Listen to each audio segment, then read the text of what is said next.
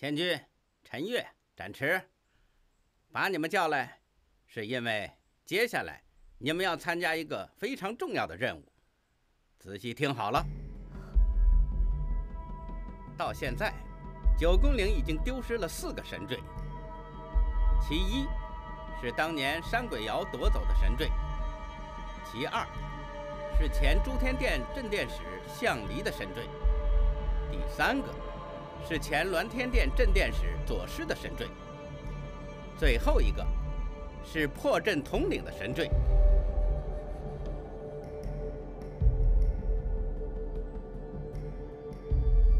山鬼瑶夺走的神坠有没有交给贾叶，我们无法确定。左师的神坠目前应该还封印在展翅姐姐体内，没有取出。这么看来，贾叶马上可以使用的应该只有向离和破阵统领的神坠。姐姐，他的体内被封印了一个神坠。如果计划没变，此时此刻，山鬼瑶已经取出神坠了。田宁莎老师，我在和气魄之咒战斗的时候，咒曾经说过，山鬼瑶好像已经找到取出神坠的办法了。取出神坠并不是那么简单的事，仅凭山鬼瑶一个人是无法办到的。果然，那家伙是在骗我。现在，贾叶一定是想尽办法要取出展翅姐姐体内的神坠。如果贾叶真的得到了第3个神坠，我想他接下来要做的一定是前往无极之渊。什么？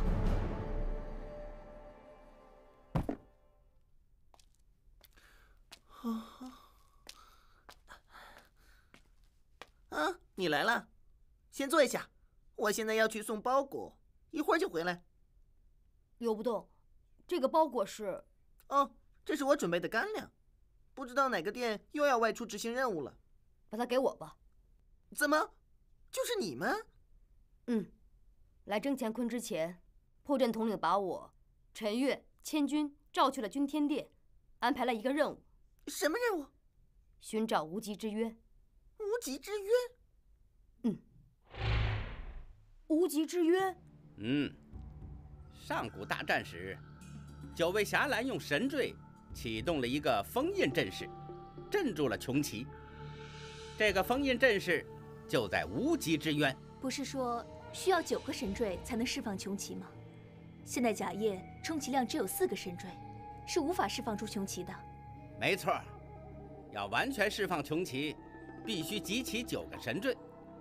但是，开启无极之渊第1层，只要3个就够了。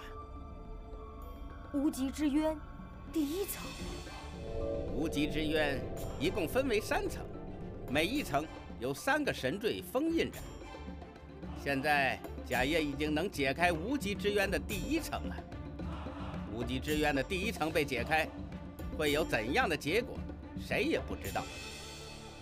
也许什么事都不会发生，穷奇依然被镇压着，但也有可能解开了第1层，会释放出穷奇的一部分力量，甚至让灵的威力大增，变得更加难以对付。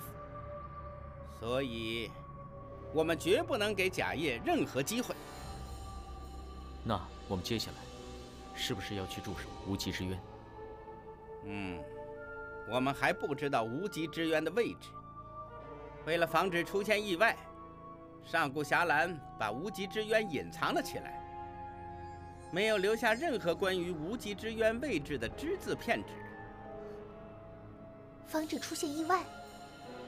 对，比如出现叛逃侠岚，把无极之渊的位置泄露出去。虽然我们9宫岭不知道无极之渊的具体方位，但是灵究竟知不知道就不好说了。因为据先辈侠岚说，当年上古决战后，有3个灵没有战死，后来一直下落不明。他们就是实力远超七魄的三魂。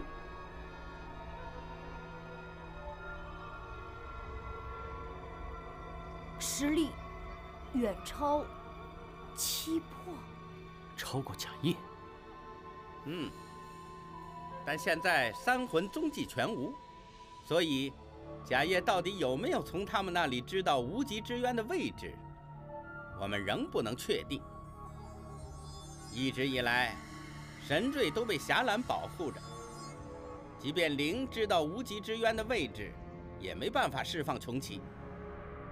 现在神坠被夺，我们处于非常不利的状况。为了防止贾叶开启无极之渊，我们必须做好准备。既然如此，我们就更应该主动出击了。破阵统领，我认为我们应该进攻媚谷，夺回神锤。媚谷易守难攻，这办法行不通。而且9宫岭一战后，我们损失严重，现在不适合发动正面进攻。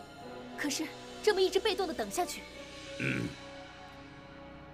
现在我们处于极为不利的被动局面。的确，进攻是最好的防守。不过，主动出击，并不代表没有策略的蛮干。神荼，由你们店负责侦察灵的动向，一定要弄清楚他们究竟知不知道无极之渊的所在，以及他们接下来的行动。切记暗中侦查，不要正面出击。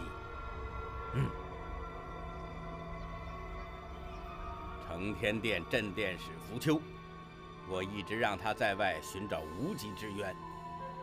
易痕熙，你带展池、千钧、陈月3人和浮丘会合，协助他找到无极之渊。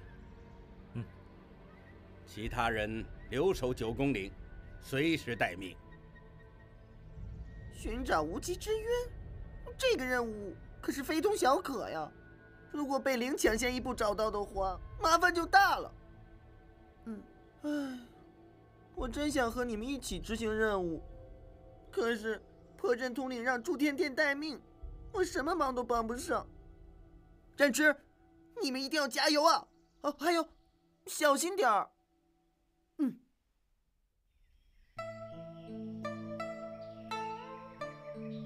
爷爷，我马上要去执行新的任务了。爷爷放心，你说的话我会一直牢牢地记在心里。我一定会尽自己最大的努力去完成任务，绝不辜负爷爷对我的希望。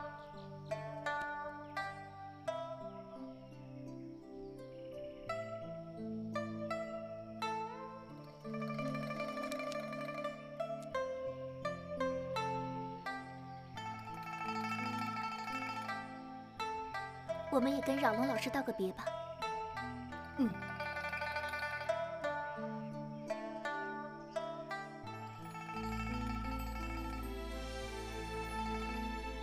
侠岚之名意味着守护。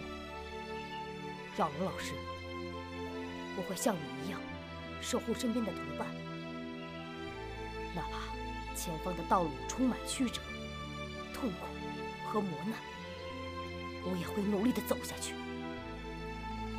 爷爷说过，光芒总会暗淡，星辰也终将陨落。可是在我眼里，扰龙老师、爷爷，还有那些牺牲的侠岚，你们的光芒从未消失过，而是一直在我的心里照耀着我，指引着我前进的方向，让我变得更加坚强。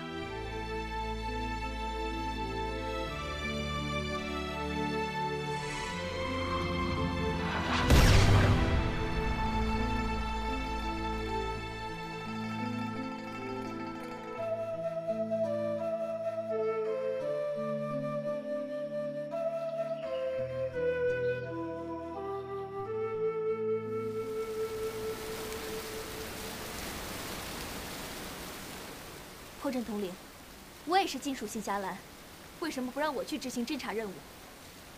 云丹，这个任务你就不要参与了。我不希望你意气用事。意气用事？统领指的是我对山鬼瑶的态度吗？没错，我一直不相信山鬼瑶会背叛9公里。在绝气逆空中，山鬼瑶曾经对易痕熙手下留情。进攻9公里时，他不仅放过了我，在和申屠以及那几个思想侠岚交手时，山鬼瑶也没有下狠手。你是想说，没有一个侠岚死在山鬼瑶手里，是吗？这次贾爷大举进攻9公里，那些离我们而去的侠岚，他们的牺牲，你能说与山鬼瑶无关吗？如果不是山鬼瑶用绝气逆空阻止了易痕熙，纣就无法带回黑暗之土，也就无法附体归海。那么，贾爷进攻9公岭的整个计划就无法展开，神坠也就不会被夺走，更不会有这么多的侠岚牺牲。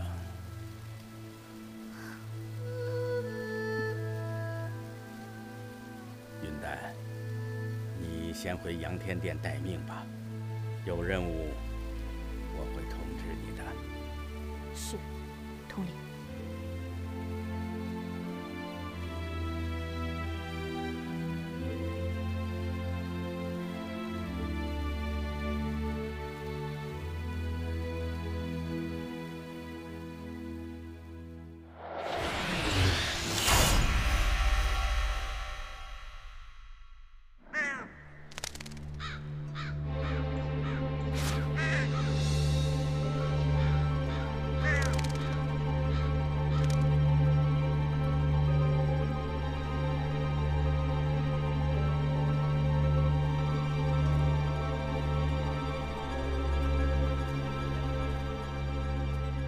找我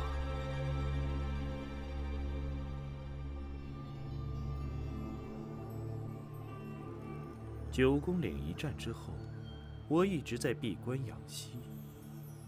没想到在这段时间，天境杀几个人，又从媚谷逃跑了，纣也丢了性命，真是让我不省心。神坠怎么样？还需要一段时间才能取出。算上这次到手的神坠，我已经有2个神坠了。可是，要解开无极之渊的第1层，还差一个。山鬼瑶，你知道，要想继续我们的计划，我就必须得得到第3个神坠。如果得不到，我们之前所做的一切就都白费了。所以，不管你用什么办法，在我闭关出来之后，我一定要见到第3个神坠。这么急着要找到神坠，难道说你已经找到无极之渊了？有一些同学。既然还没有找到，那我们为什么不装作已经知道无极之渊的所在，制造一个陷阱吸引侠岚？据我所知，9公岭并不知道无极之渊的位置。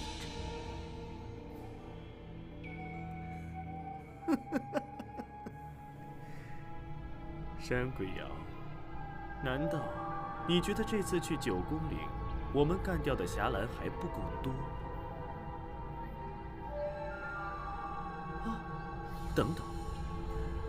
说到这里，我突然发现，在我的印象中，除了左师，好像还没有哪个侠岚是被你亲手除掉的吧？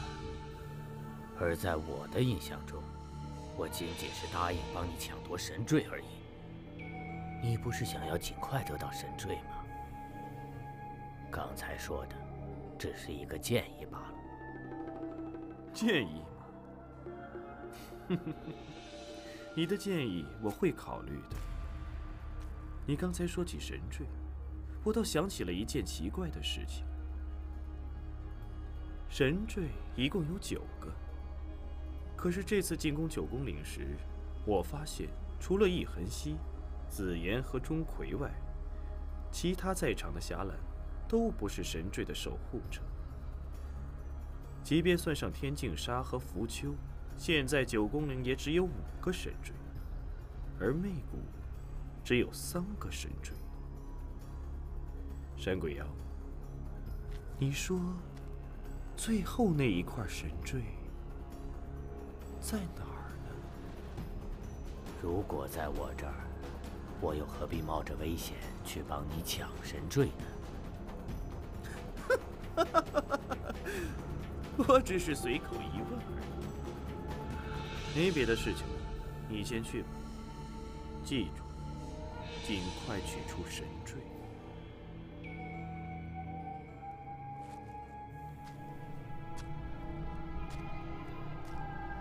山鬼瑶，一直以来，我们合作的还算不错。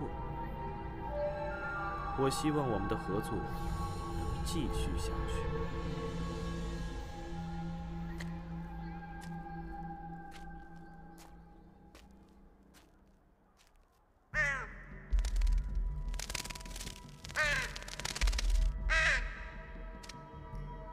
看来，誓言那家伙很快就会弄清楚无极之渊的位置了。是时候让鬼爪去接应了。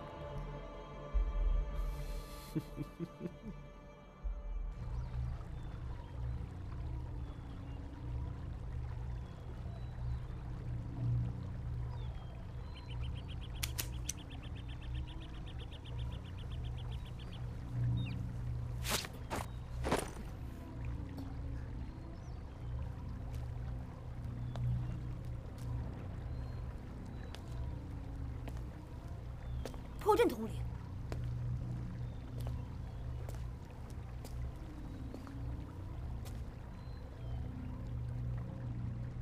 这是易痕熙老师的神坠。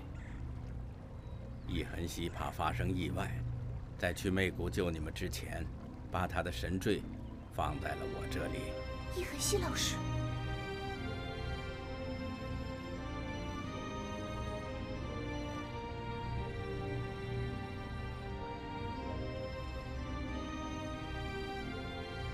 万事小心。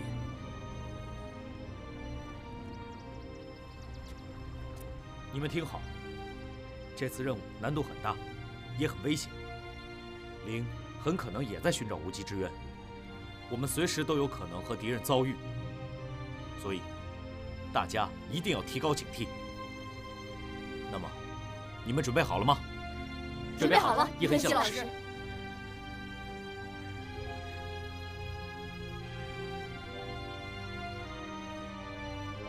好，出发。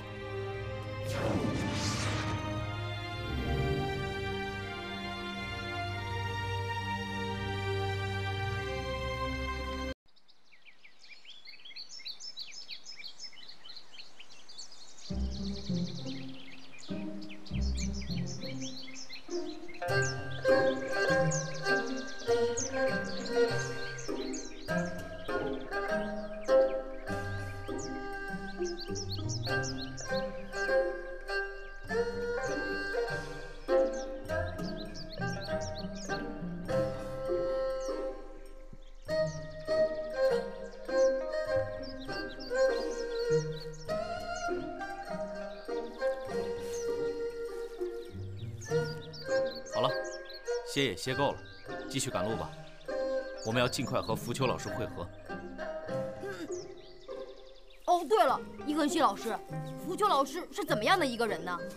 我们在9宫岭怎么从来没见过他呀？浮丘老师多年来一直在9宫岭外面执行破阵统领交给他的任务，你们当然没见过他了。哦，据说浮丘老师的实力在9宫岭不亚于易痕熙老师的。哦，不光如此，听我爸爸说，虽然他本领高强，但却婉顺温柔，气质非凡，尤其厌恶战斗呢。哦，听你们俩这么一说，我还真想早点见到他呀。有些言过其实了吧？啊？什么？伊根西老师，你说什么？哦，没什么，算了，等见到他就知道了。好了，我们继续赶路吧。好。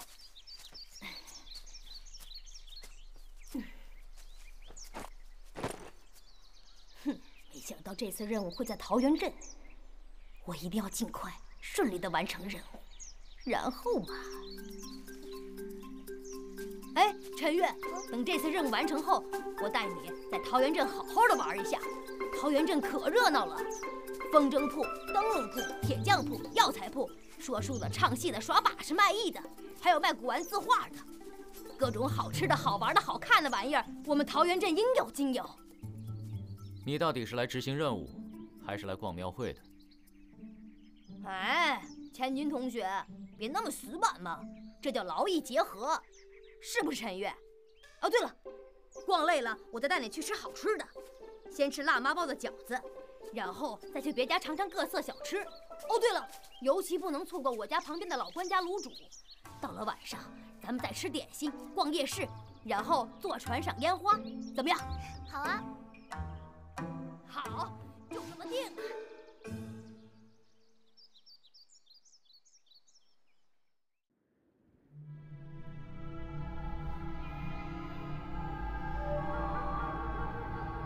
战池，这就是桃源镇吗？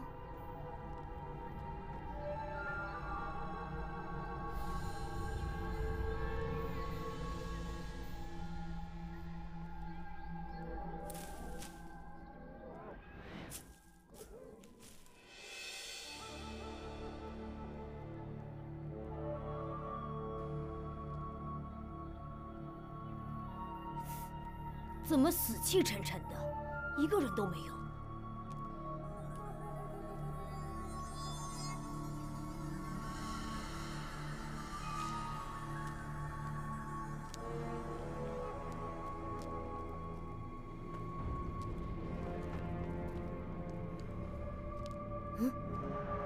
战池，跟上。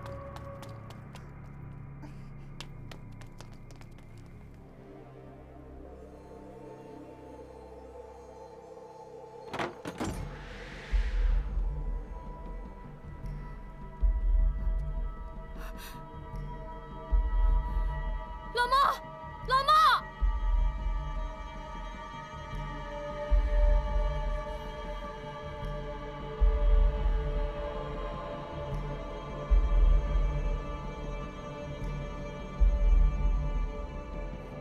老妈！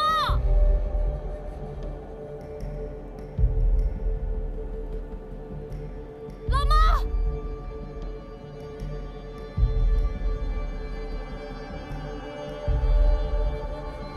老妈！老妈！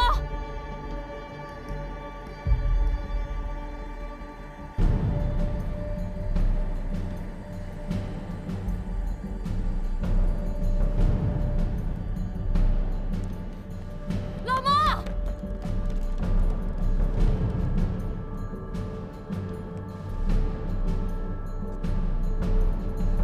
老妈，你在哪儿？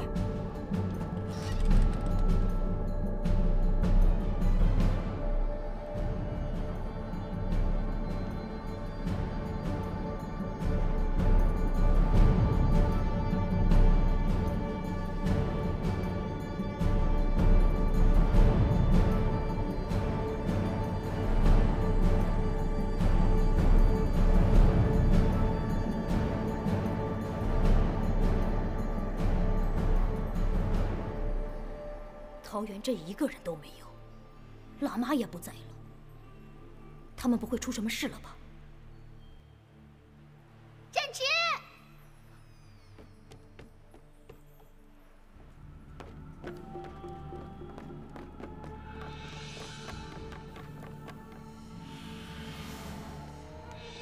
西边，离这里不远，有很多人聚集在那里。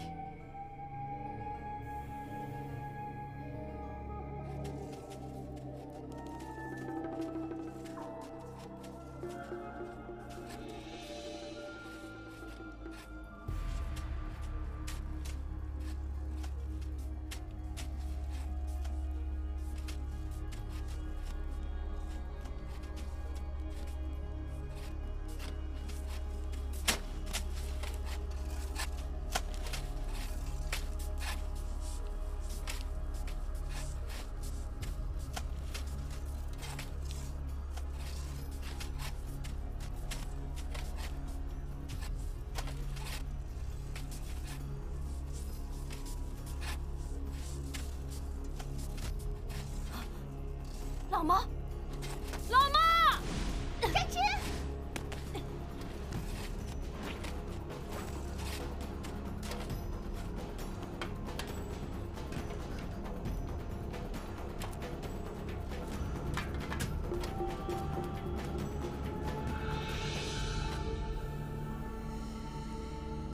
老妈，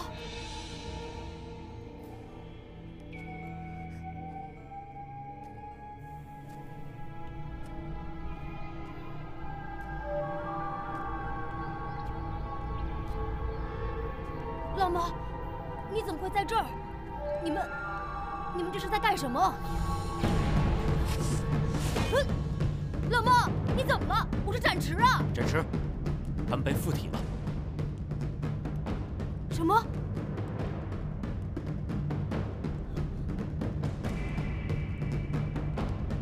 他们的体内有灵力反应。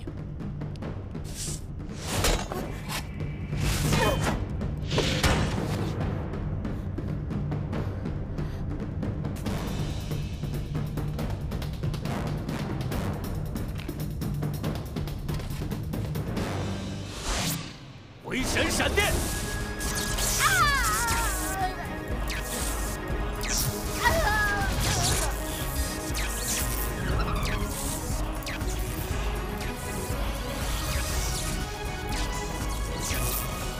老妈，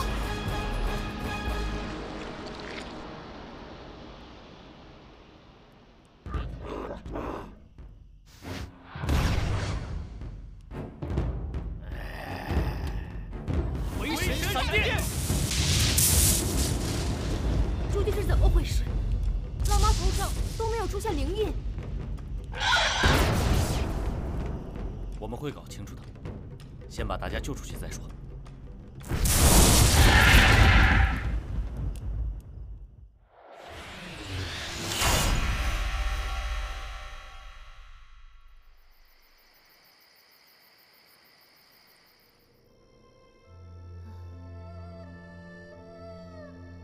展翅，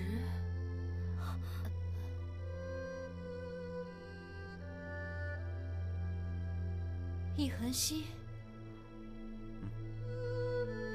老妈，好点了吗？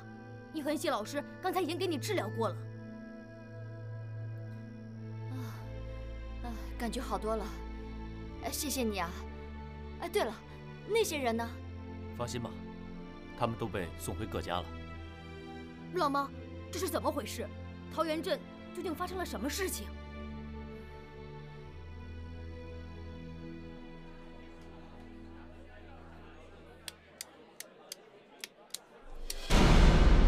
不久前，桃源镇来了个财大气粗的老板，他说他打算在桃源镇挖点东西，现在正在招募人手，男女老幼不限，待遇从优。然后你就去挖东西了？但没想到的是，我们不仅没有得到报酬，连休息的时间都没有。大家整天替他挖东西，苦不堪言。这个家伙真不是东西，他叫真有钱。谁？真有钱啊！真有钱？我听天净沙老师说过，他是个贪心的财主，坑过不少人。这次居然骗到桃源镇来了。这样一来，大家都不干了，各回各家，我也走了。可是，后来发生了一件奇怪的事情。奇怪的事情？那天下午，我上桃源山采草，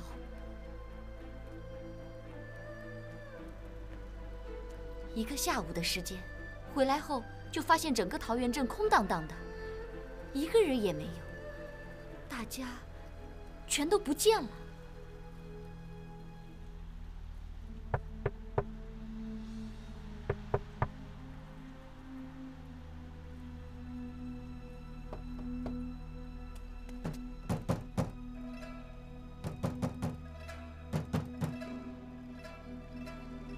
那个时候我才明白，整个桃源镇只剩下我一个人了。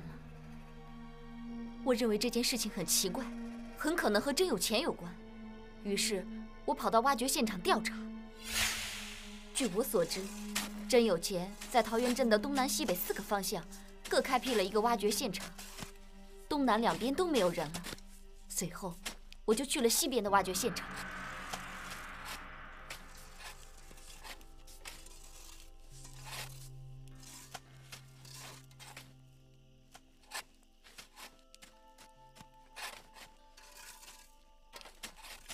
把他们都给我放了！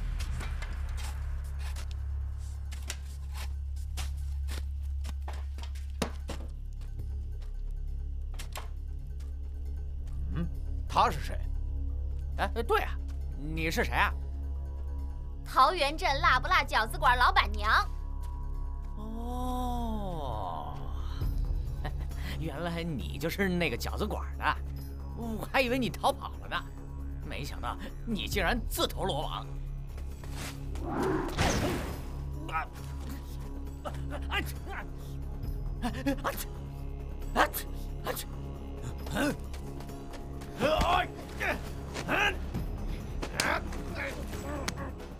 什么东西啊？啊！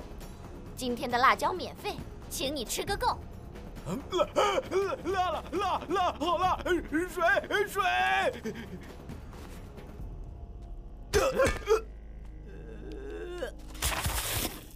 大家快跟我走！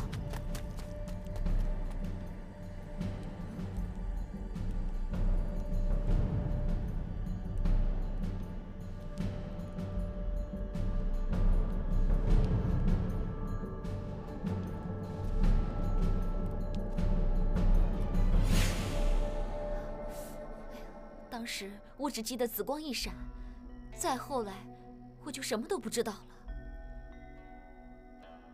那就是您被灵附体了。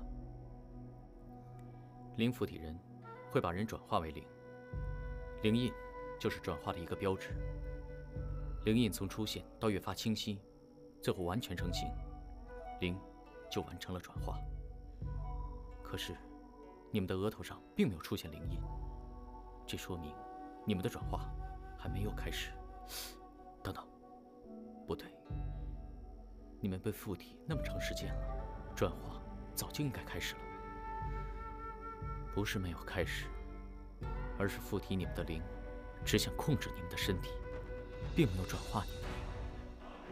虽然不知道灵为什么要这么做，但有一点可以肯定，真有钱和灵一定脱不了干系，而这一切肯定都和灵的计划行动有关。灵的下一步动作应该和无极之渊有关。至于为什么他们要在桃源镇挖东西，我们一定会查出来的。查出来，再把他们打个片甲不留。不要着急，现在敌人在明处，我们在暗处，我们要利用这个优势，先暗中调查，然后再做打算，不能打草惊蛇。另外，不要忘了我们还有任务，要和浮丘老师会合。大家先休息，明天一早再行动。展翅，明天你去采一些三生草，记得多采点，这能帮助大家排出体内残留的灵力。叶痕熙老师，我要去执行任务。展翅，你熟悉桃源山，这个任务交给你最合适。陈月，明天你协助展翅一起采三生草。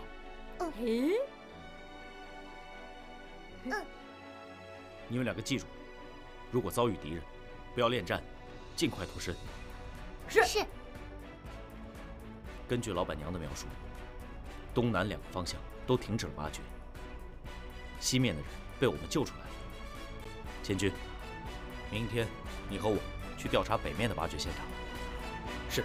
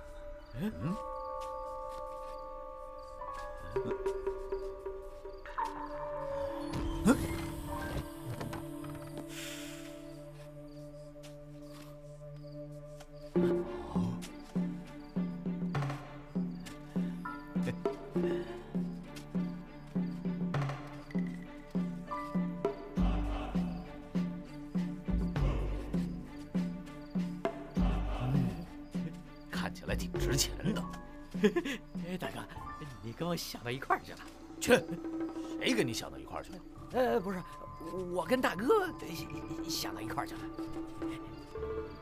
啊，想必这就是老板想要的东西了。对，想必就是老板想要的东西。什么情况？大哥，东西啊！啊！拦住他，别让他跑了！这站住，把东西放下！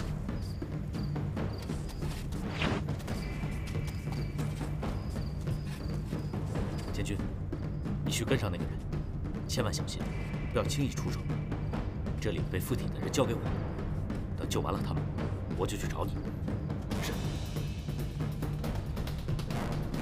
那个人，难道是？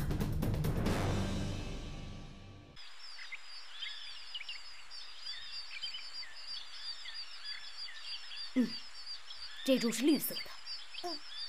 加上刚才的3株，我们已经采到4株三生草了。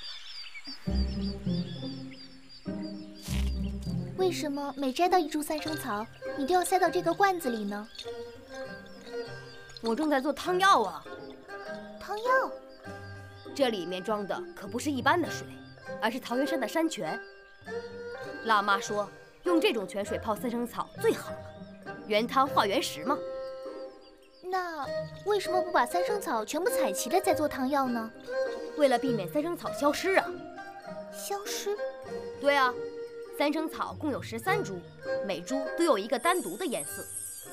它们每相隔半个时辰的时间生长出来1株，而每株只有6个时辰的生命。所以我每采到1株就放进罐子里，在它化成粉末之前把它的药性保留下来。原来是这样。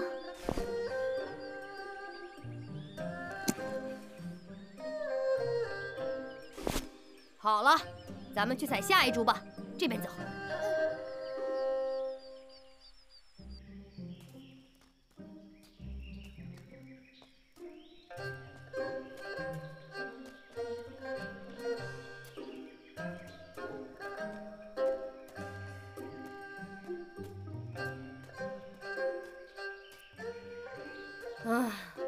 好久没到这里来了。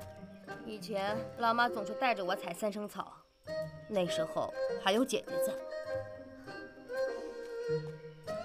展翅，不过现在也挺好的。哼，不是还有你在这儿陪我采草吗？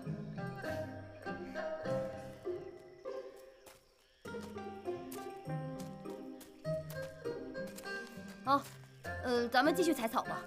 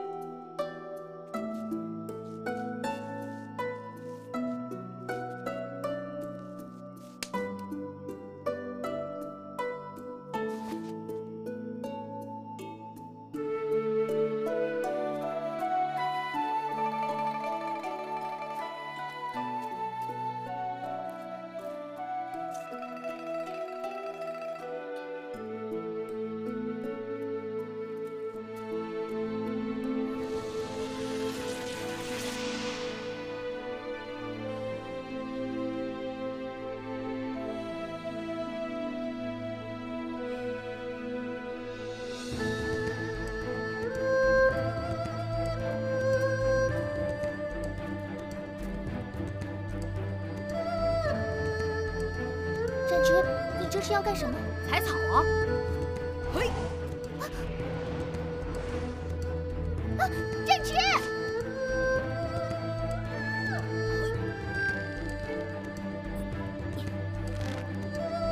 嘿！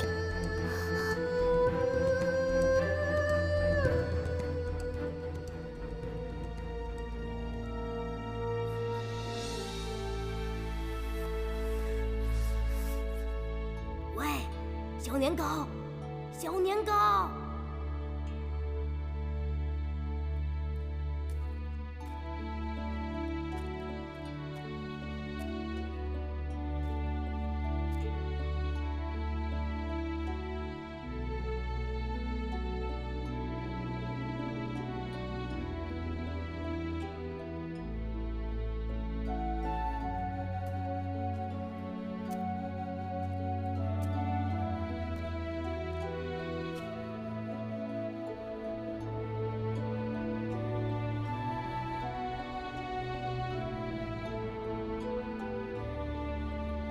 奇怪，那家伙怎么不在呢？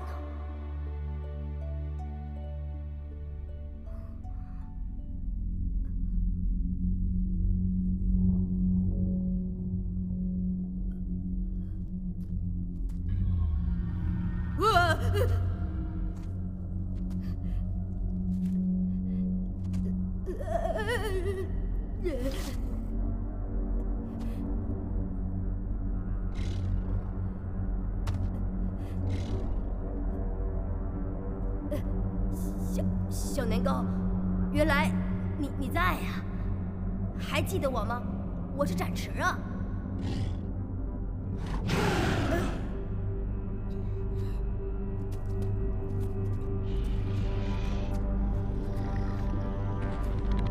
我需要你头上的3生草，所以能不能让我？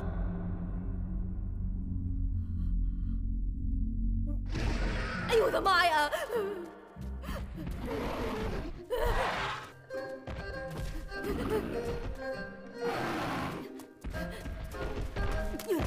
小年糕，别追了，我们是一伙的，我不是你的敌人，我不想跟你打。我知道，上次我在洞里踩完你的心，又踩你的肚子，还喂你吃了那么多元气，是我不对，我跟你道歉，我跟你鞠躬，你消消气吧。哎呦，哎呦！小年糕根本不认我，怎么办才好啊？这个东西送给你，就当做纪念吧。这什么？这叫风鸣子，很多个一起吹响的时候很有气势，在Jiugongling中常用于仪式开场。不过到了我这里，有了别的用处，那就是召唤小年糕。哎，对了，风鸣子，我怎么把它给忘了？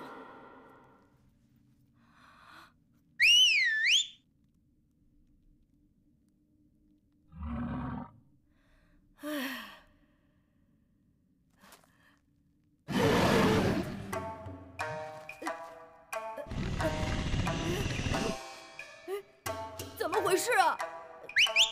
这破玩意儿怎么越吹越没用啊？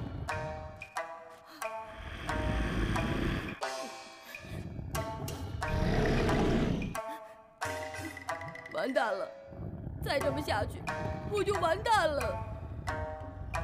只有吹出正确的调调，小年糕才能感应到。正确的调调。哦，对了，天净沙老师给我的小册子。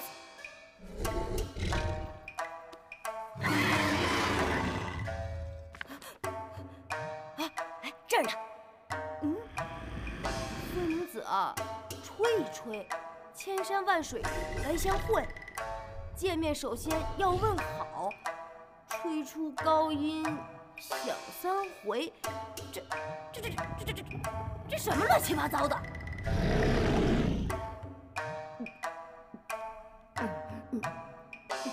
见面首先要问好，吹出高音响3回。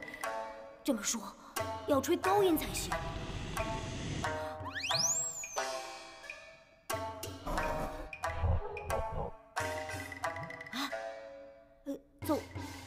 效了。好像是奏效了。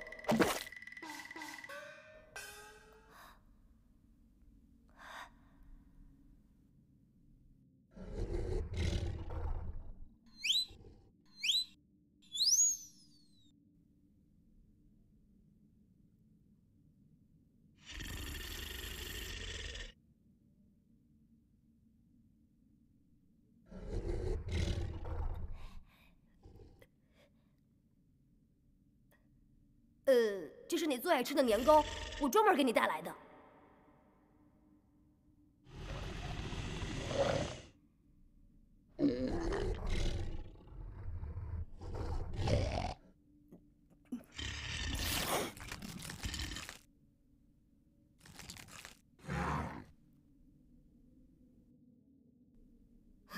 哎，没想到你也有可爱的时候嘛。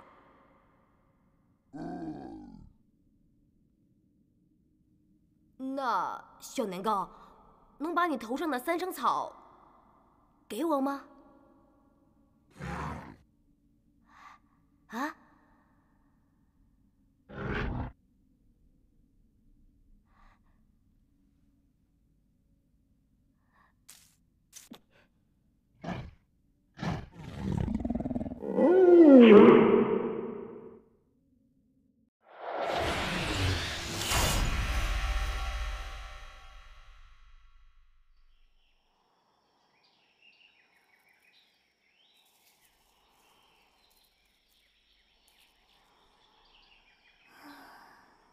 展翅怎么还没回来？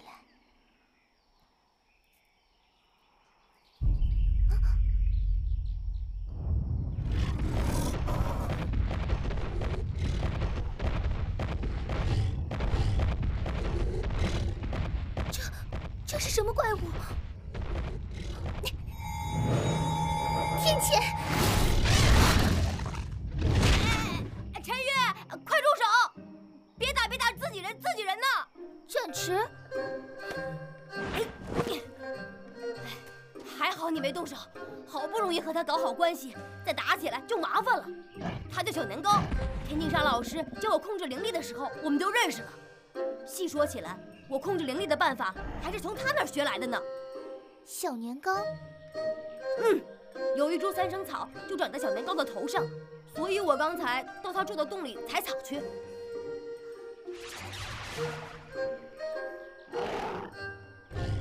小年糕你好，我叫陈月。这就不必了。展翅，你没事吧？没事。三生草采的差不多了，我们回去吧。不急，现在时间还早，我们休息一下。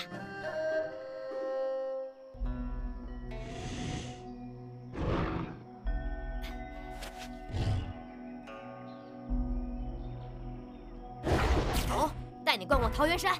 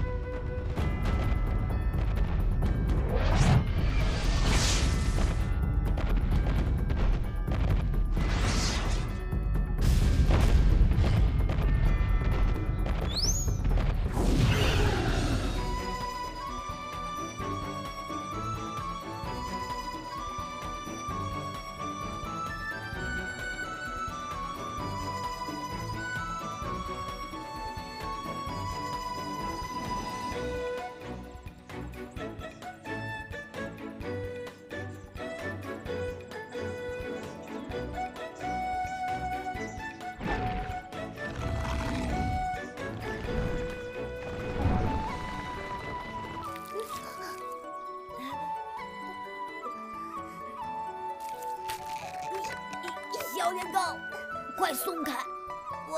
我喘不过气了。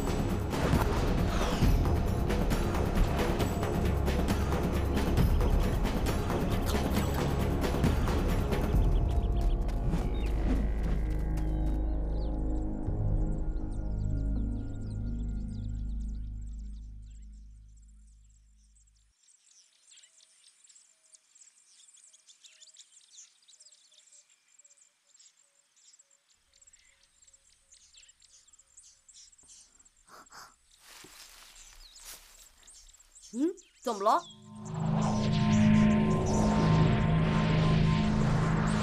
有元气反应，是千钧的元气。千钧？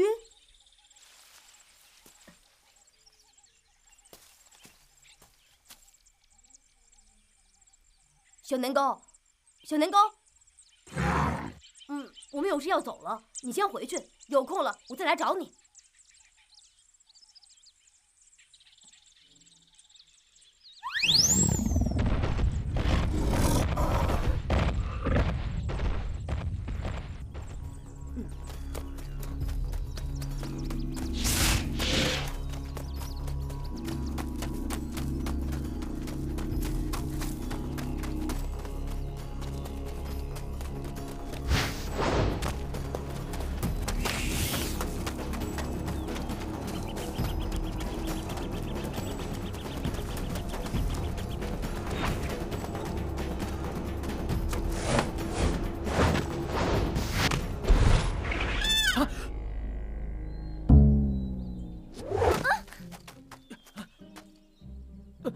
对不起，你没事吧？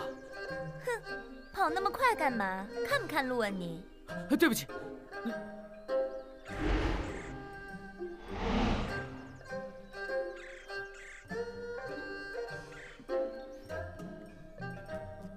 请问你刚才有没有看到一个穿黑色紧身衣的蒙面人？蒙面人？啊，有啊。他往哪个方向去了？那边。谢谢。啊，不，好像是那边。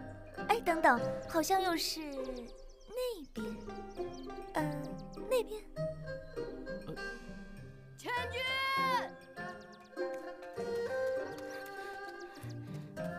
千钧！千钧，刚才是怎么回事？我感到了你的元气。他是谁？我不知道。啊，你们都在这儿。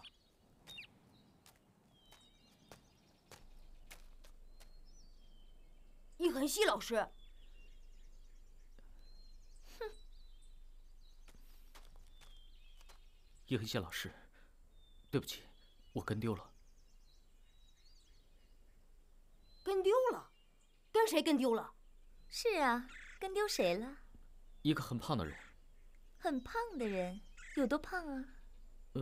目标看起来挺大的。有多高？大概这么高吧。跟着，突然就没了。这么大的目标你也能跟丢？是啊，这你都能跟丢，你这家伙怎么执行的任务啊？哎，你就别逗他了，千钧。刚才你一直跟着的，就是他。啊！叶恒熙老师，你别逗我了，这怎么可能呢？是啊，千钧说的不是很明白吗？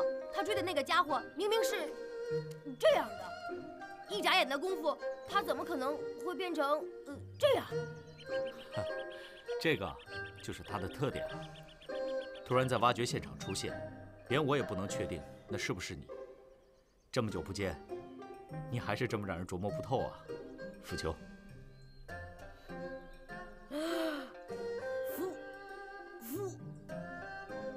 他是？没错，我就是浮丘。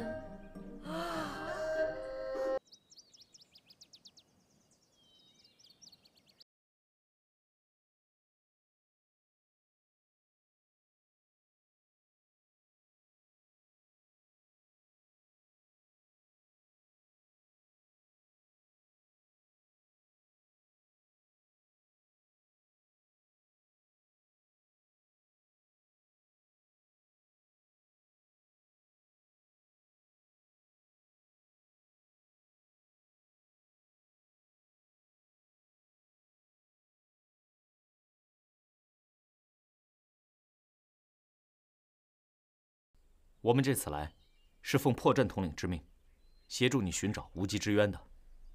协助我吗？那留下你一个人就够了，让这3个小鬼回9宫岭吧。小鬼？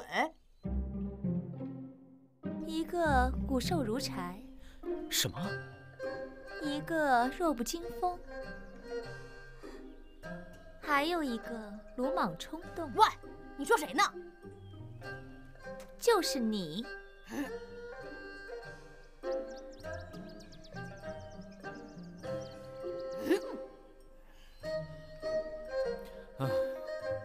我们先回饺子馆，再做商议吧。辣不辣？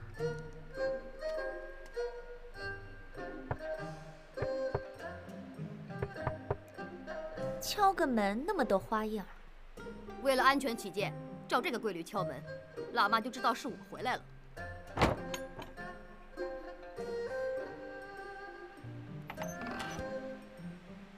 快进来！刚才我看到几个被附体的人在饺子馆外晃来晃去的，好像在找什么东西。不是找东西，是找我。嗯，你是谁？你猜？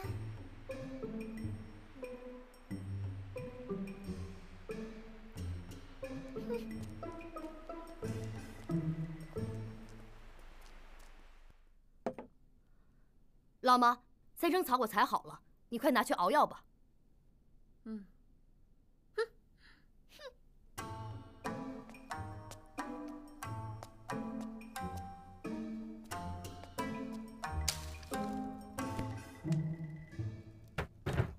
浮丘，关于无极之渊，你了解多少？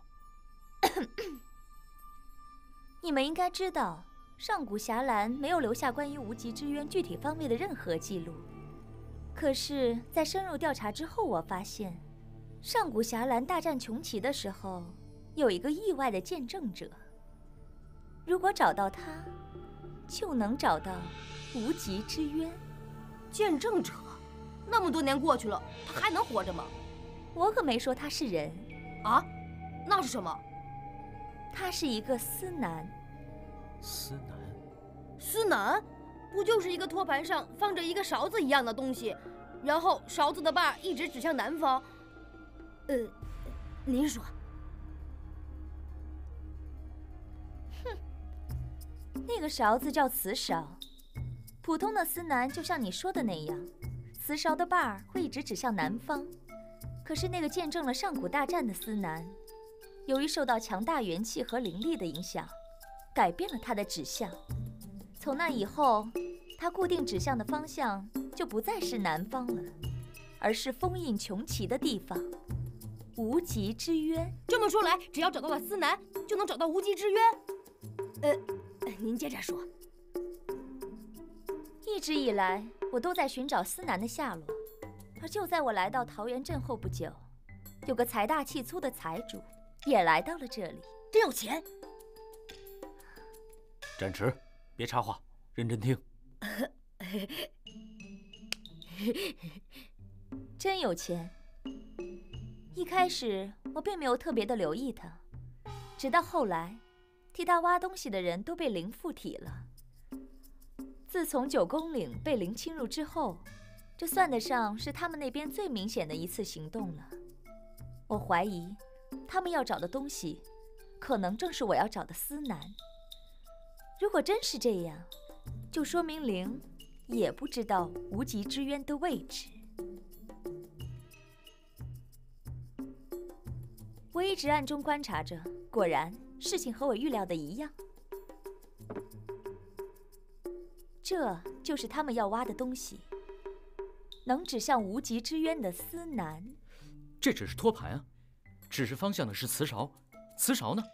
我说你有完没完？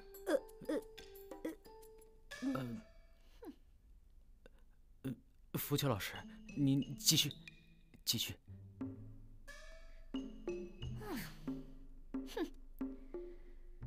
这个司南很特别，必须将磁勺和司南托盘放在一起，才能指向无极之渊的方向。而根据我的推断，这个磁勺很可能就在真有钱手里。真有钱手里？那麻烦了，他可不会轻易把磁勺交给我们的。这不用你管，我自有办法。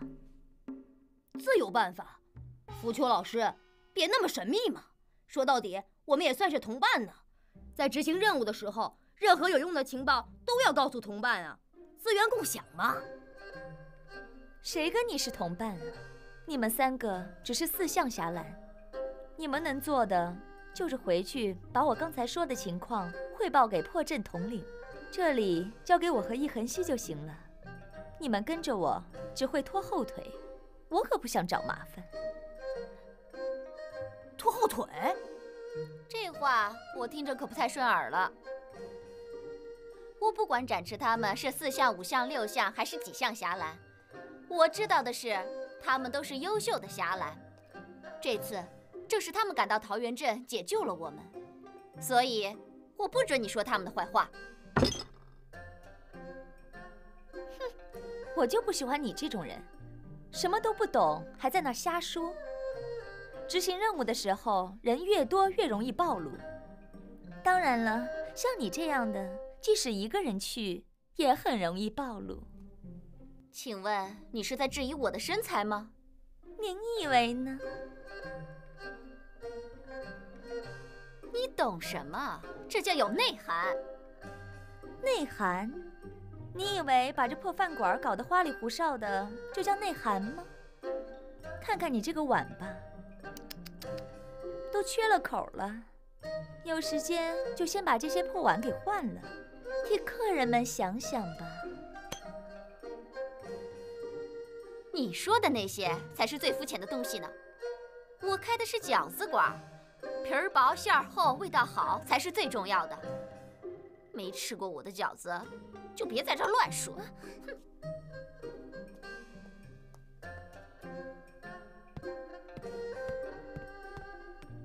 哼，美食须得美气成，瞧这破碗，饺子也好不到哪儿去。哼，要不是我饿了1天了，我才不……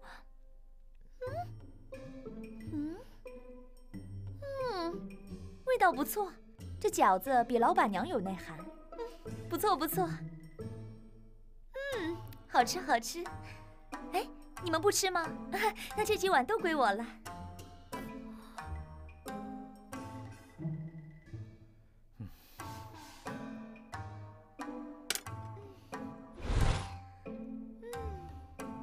这么快就吃完了？啊，吃饱了吃饱了。好，准备行动。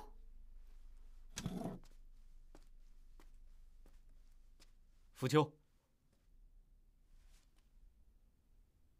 既然破阵统领让我带着展翅他们来协助你，你就应该相信我们。少一分力，不如多一分力。浮丘，我知道你是怕他们资历尚浅，会遭遇意外。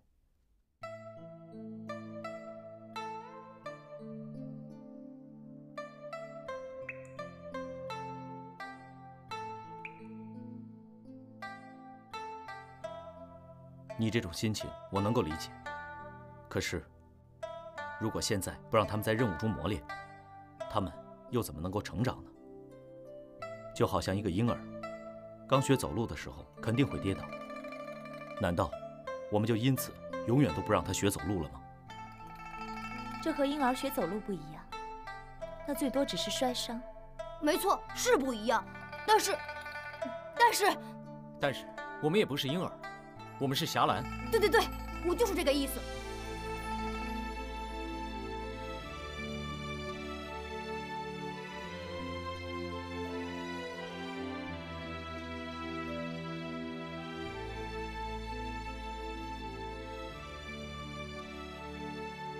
哼，既然这样，我还是留在这里照看司南托盘吧。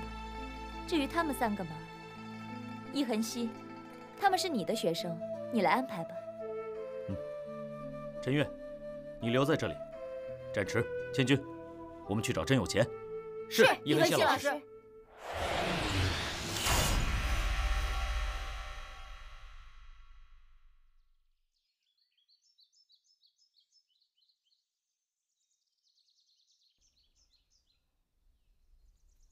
小心点，见机行事。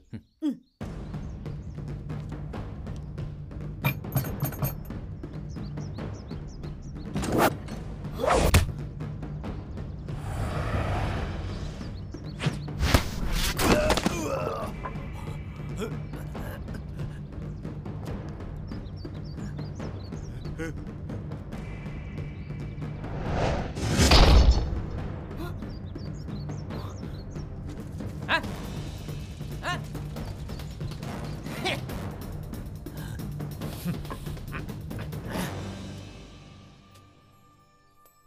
你们好大的胆，竟敢闯到这里来！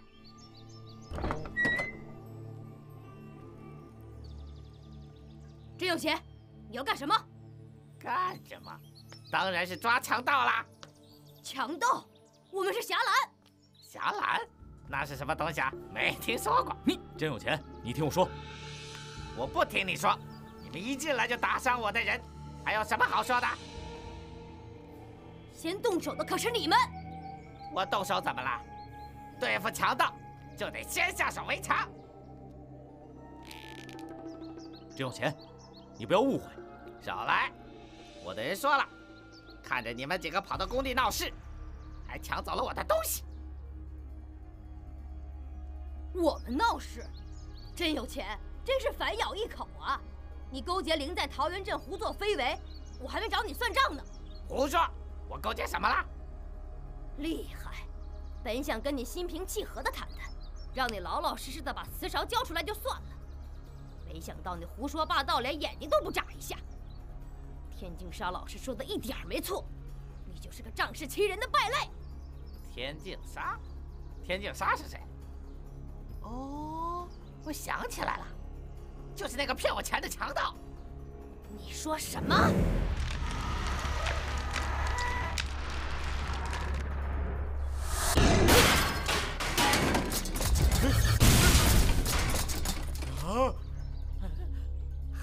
还愣着干什么？给我打呀！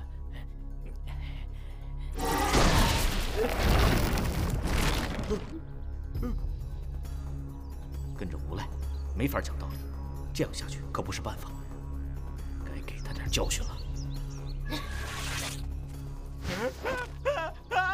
战驰，前进！一恒熙老师，就这一次，不要拦着我。对，让我们好好教训教训他。战驰，前进，闭上眼睛。玄火归信。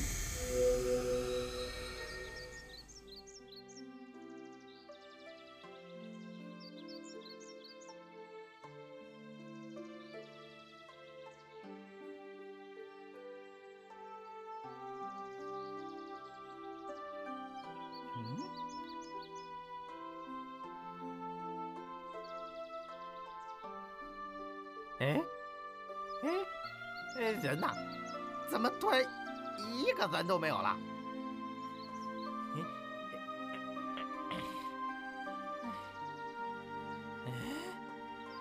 这是怎么回事啊？那些家伙都走了吗？招财，金宝，喂，我的人都到哪儿去了？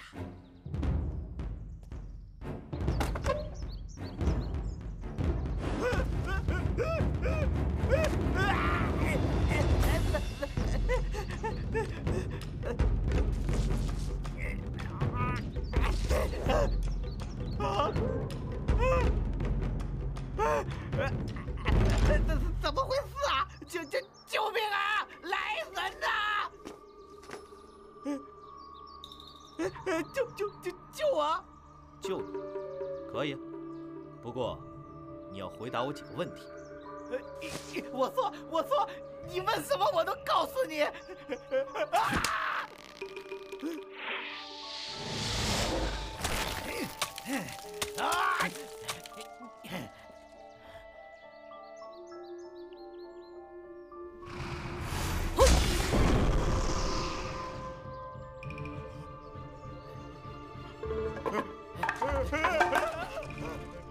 你们在干什么？你们是谁？爸爸。爸爸？难道她是真有钱的女儿？爸爸，你怎么了？小妹妹，等一下。喂，小妹妹，我们在和你爸爸玩游戏呢。游戏，我也要玩，我也要玩。好，我陪你玩，我们陪你玩。那我们先回屋吧。等一会儿游戏结束了，你爸爸就会来找你了。嗯。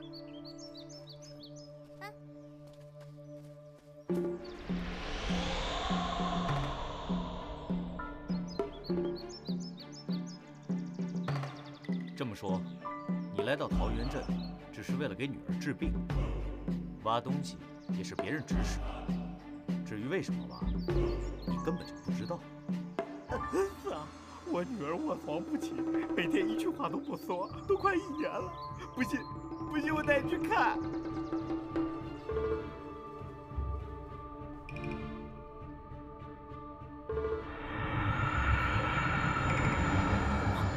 好强的灵力！这是怎么回事？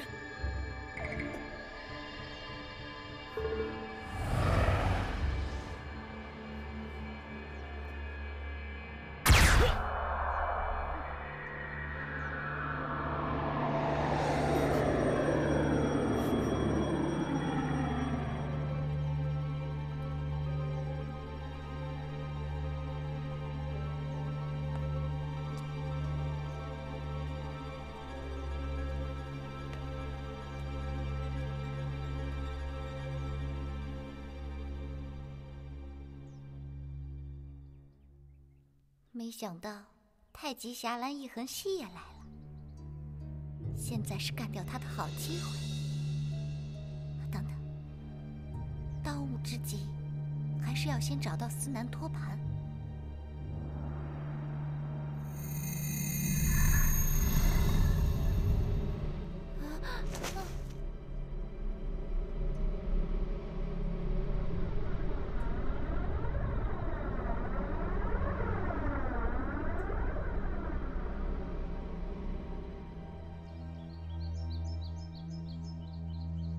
好，我暂且饶你这一次，但是你得把磁勺交给我们，还有，让所有的工人回家。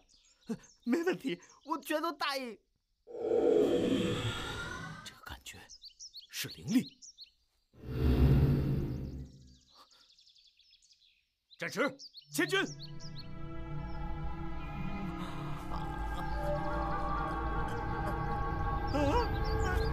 女儿，女儿！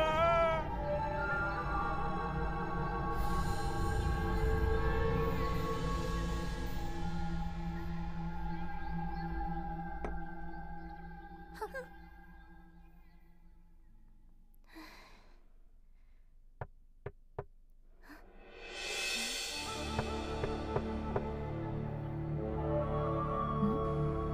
暗号不对。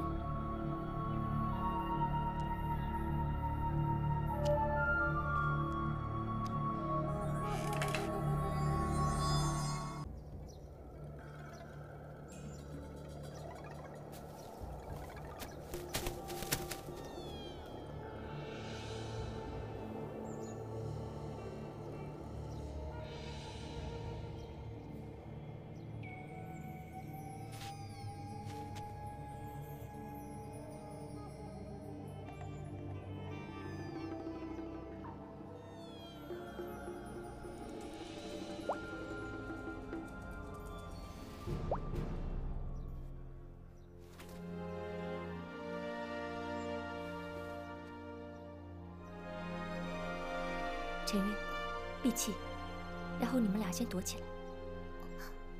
福去老师，我也要帮忙。我最不喜欢别人拒绝我的要求了，快去吧，乖啊。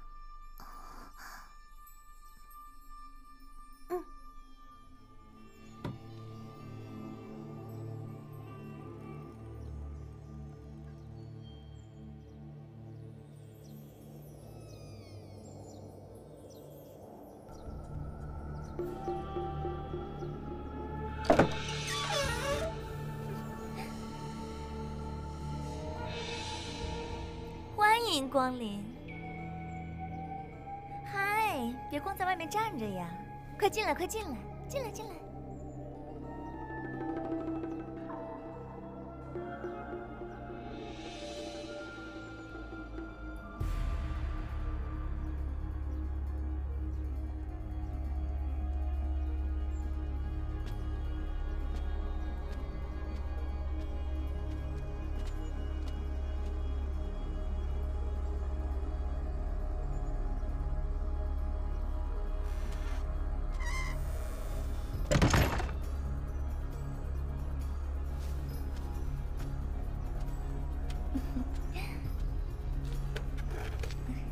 坐坐坐，您来点什么？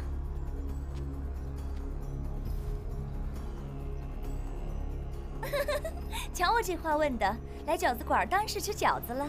您稍等一下，马上就来。稍等啊。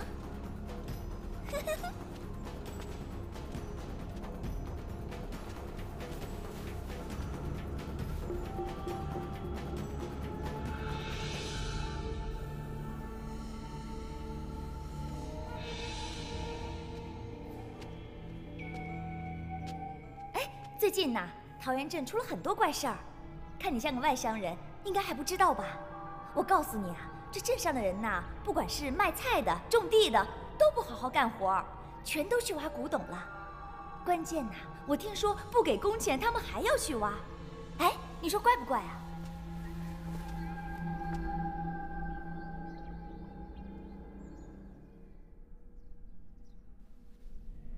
哎呦，久等了，久等了，快请坐，来，坐坐坐。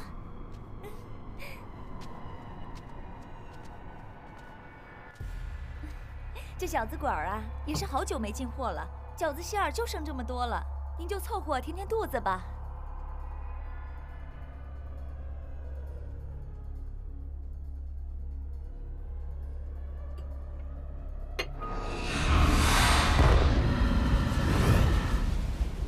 怎么样，元气的味道还不错吧？喜欢吗？七魄之誓言，我没认错吧？没想到在桃源镇搞鬼的，就是你呀！明明是个灵，还要把自己弄得人模人样的，你蒙骗谁呀你？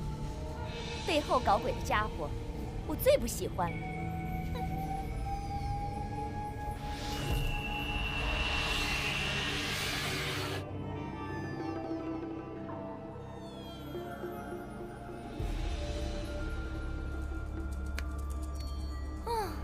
运气不错，还算干净利索，要不然又得打半天了。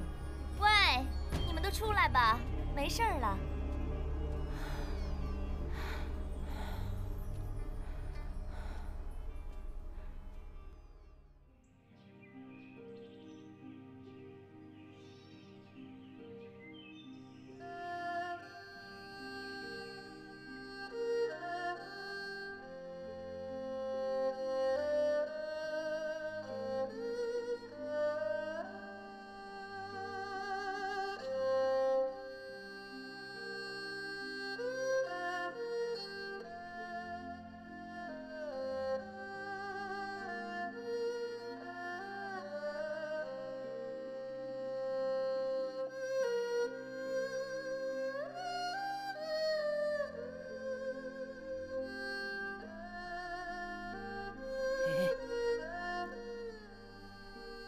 你说你女儿一直昏迷着，已经近1年了。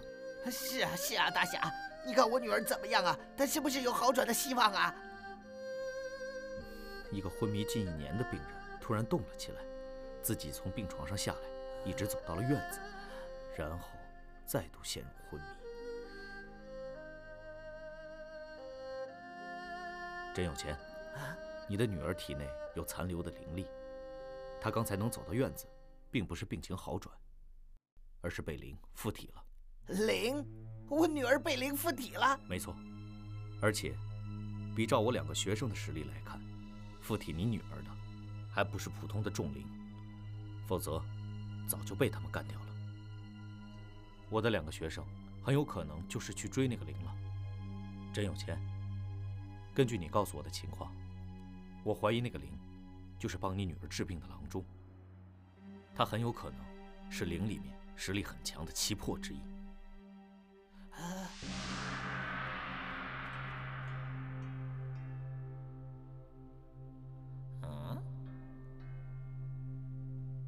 这就是你们请来的郎中？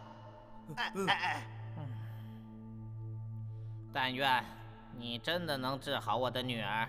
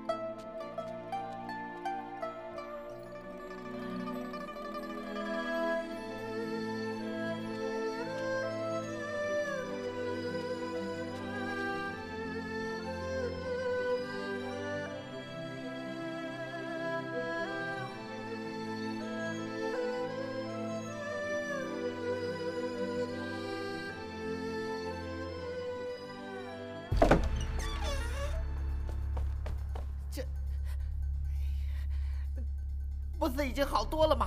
怎么又加重了？我求求你，你想想办法，一定要救救我女儿啊！只要你能治好我的女儿，我什么都答应你。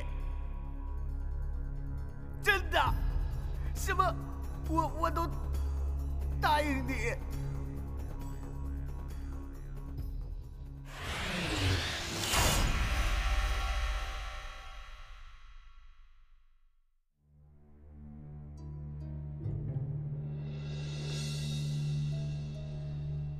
他真的是零吗？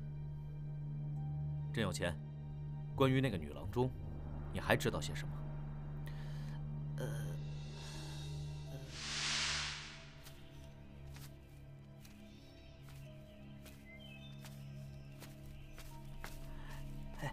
甄老板，那几个抢走我们东西的家伙可能回来找你，你要想办法拖住他们，而我会找机会去夺回我们的东西的。我听说他们好像很厉害。我没指望你能打赢，你只要尽量拖延时间就行。甄老板，不妨告诉你，我要的那个东西有着神奇的力量，那力量能治好你的女儿啊！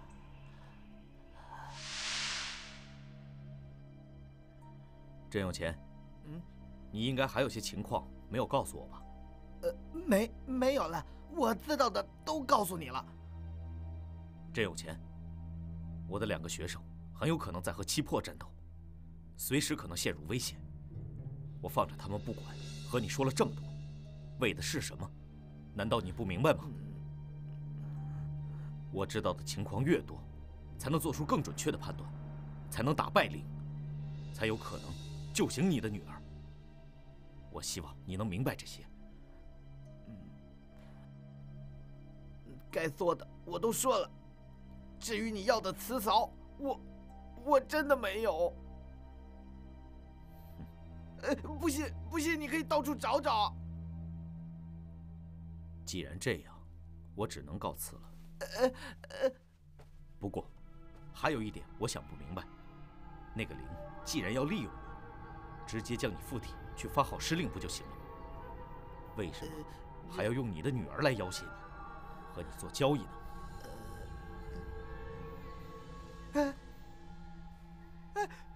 女儿，你怎么了啊？女儿。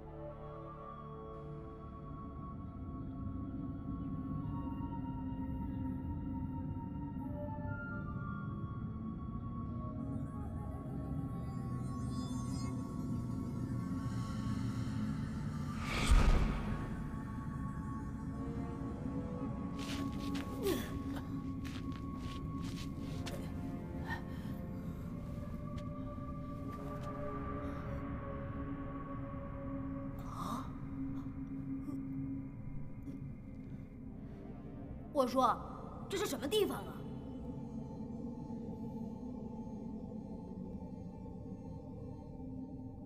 话说回来，真有钱的女儿怎么会有灵力呢？而且，还能造出这么强的结界？哼，她是不是真有钱的女儿还不一定呢。哦，你的意思是？那股灵力，我觉得应该是七魄。咱们得赶紧从这里出去。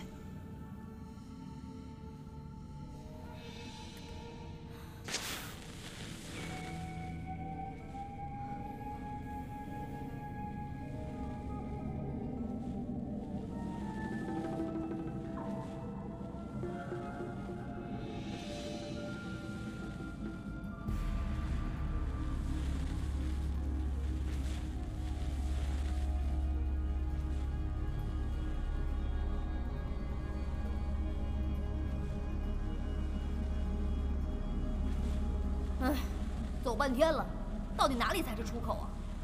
往光线强的地方走。光线？这儿光线最强，嘿嘿。喂，等等！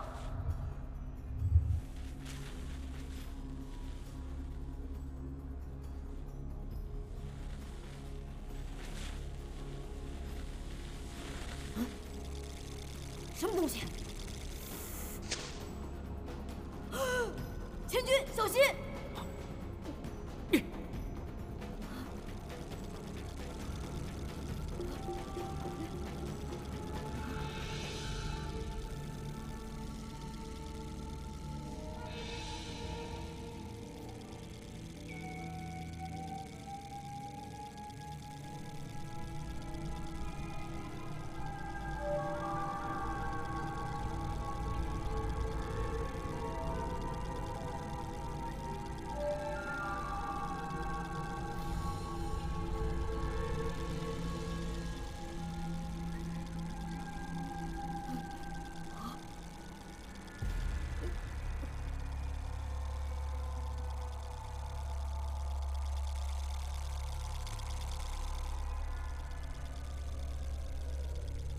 这是什么东西呀？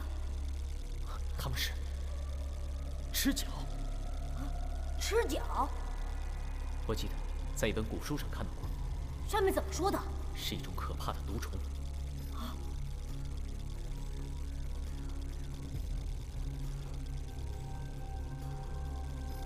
他们在干什么？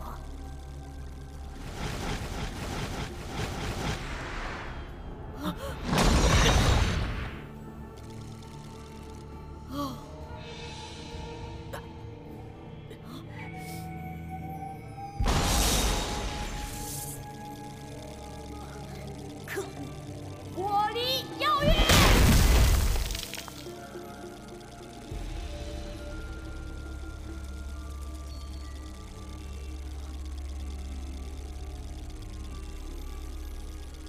还来？好，再吃我一招！不行，战士，这个洞穴禁不住你这样折腾，会塌掉的。那怎么办？跑！跑！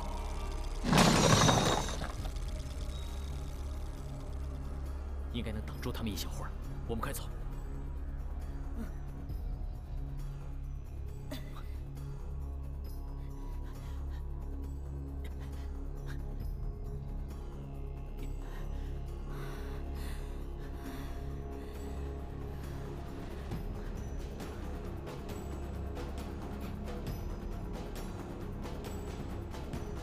好像没有跟过来。喂，千军，你没事吧？千军，喂，千军，你怎么了？千军，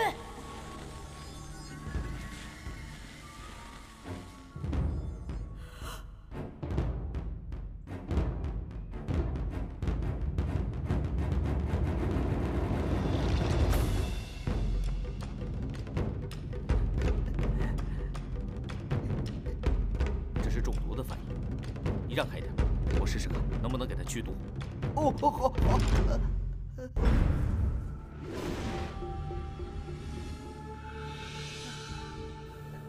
女儿，我这么做，只能勉强控制毒性蔓延，这样下去不是办法。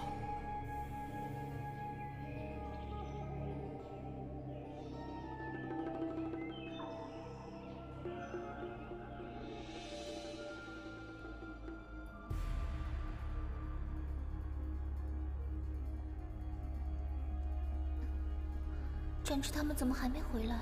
不会是遇到危险了吧？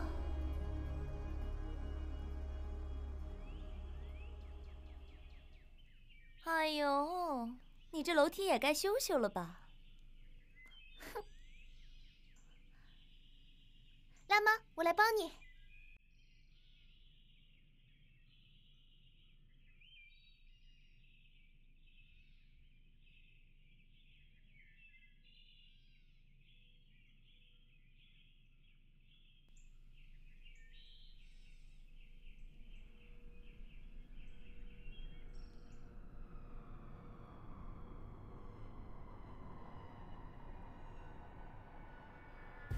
虽说这个誓言是在我面前被消灭的，可为什么我心里总觉得不踏实呢？灵力，他应该也是屏蔽了灵力，所以我感觉不到。幻象吗？不像，我一直很清醒，并没有被控制。那到底是为什么？是什么让我觉得不踏实？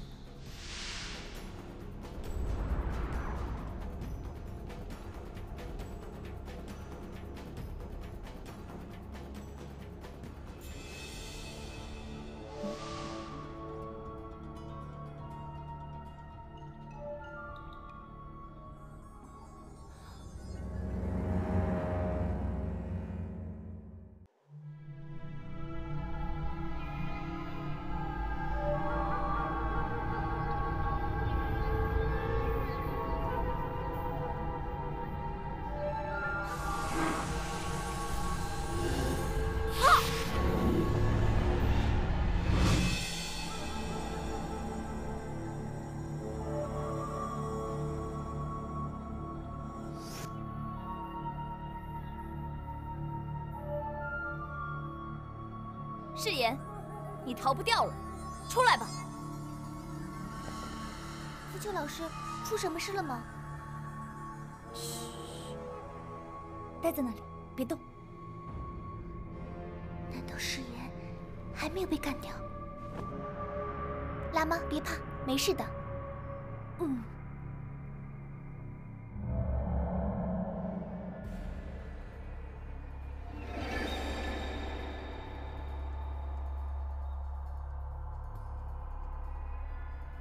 七魄之誓言，9宫岭和他的交手记录少之又少。他究竟是怎么躲过我那招的？他的能力到底是什么？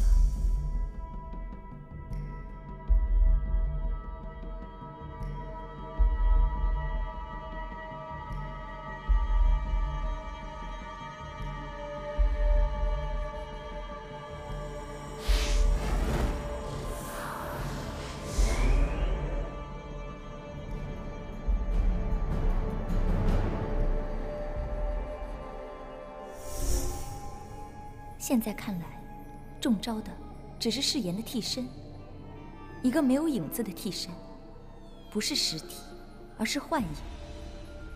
我能肯定，当时自己没有受到任何精神上的干扰，那么就可以断定，誓言这招就像障眼法一样。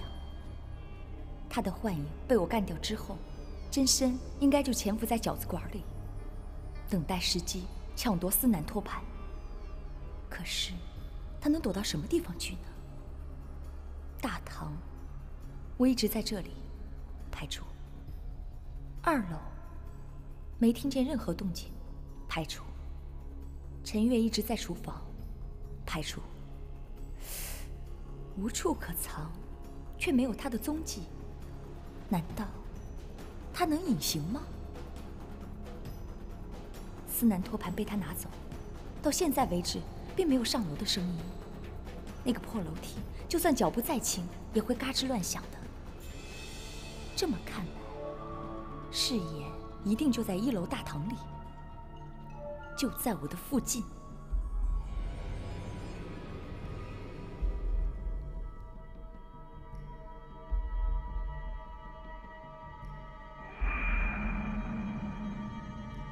誓言，没想到你居然可以操控光线，造出幻影，实现隐形，真是了不起的能力呀！厉害厉害，我喜欢。但是偷偷摸摸、躲躲藏藏，这我就不喜欢了。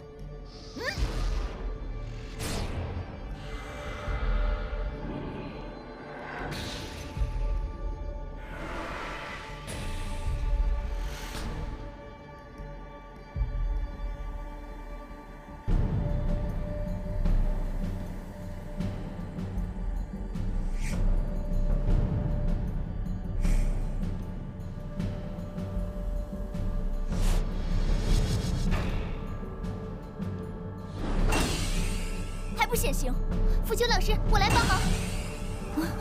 可恶！糟了，分不清谁是谁，没办法攻击。陈月，躲开一点。嘿！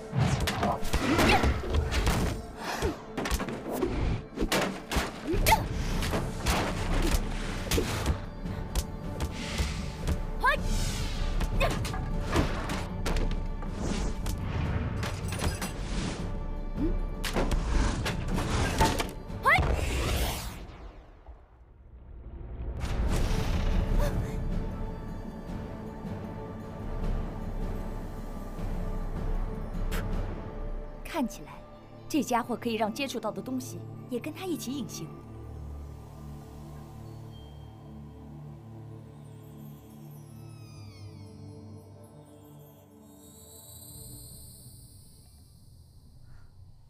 怎么会这样？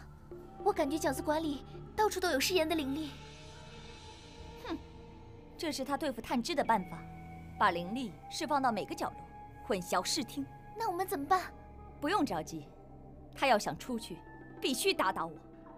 看着吧，他会主动进攻的，而那个时候就是我们的机会。喂，老板娘，回去待着，别出事儿。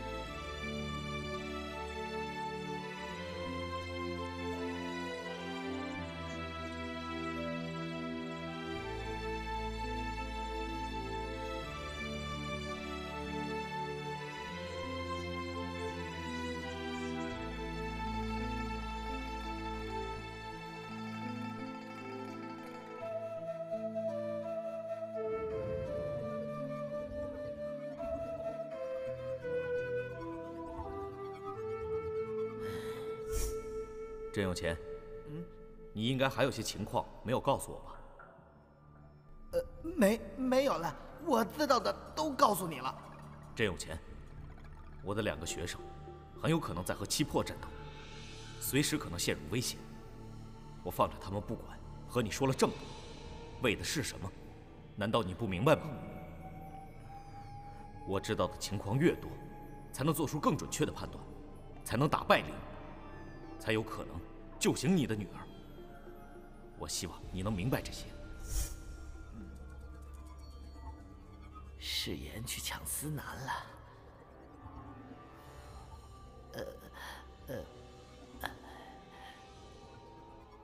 不行，现在还不能告诉他。他要是知道了，一定会丢下我女儿，赶去帮他的学生的。这样我女儿就……不行，不能告诉他。而且，万一他治不好我女儿，我还只能指望誓言。我手上有他要的瓷勺，他不会不帮我的。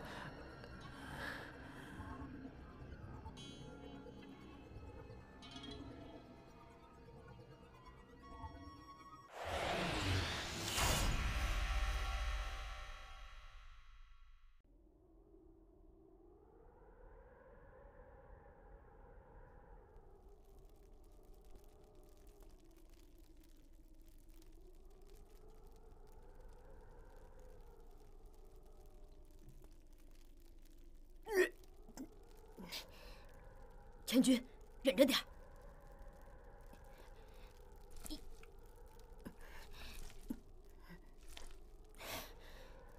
这么挤没用。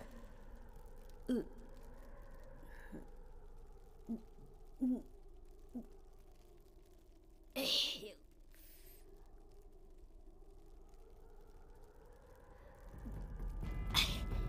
管不了那么多了。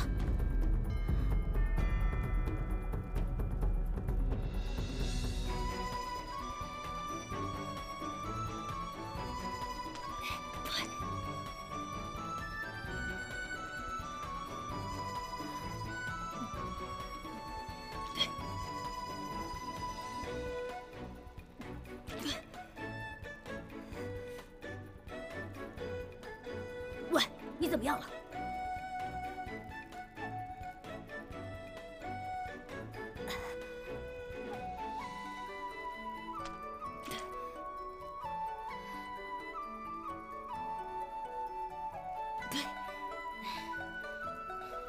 能吸的都吸出来了。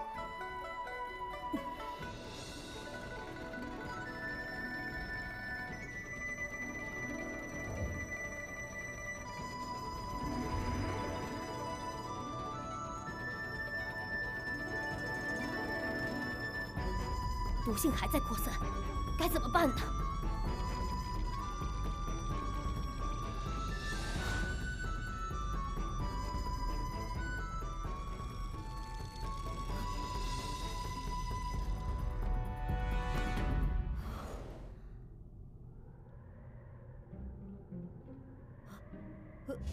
对不起，对不起，我不是故意的，没烫着，没烫着。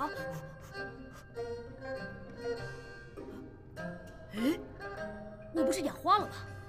你脸上那些玩意儿好像少了一些。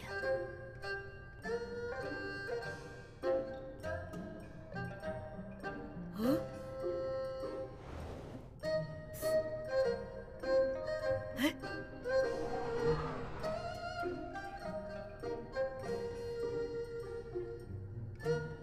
哈，千钧，撑住啊！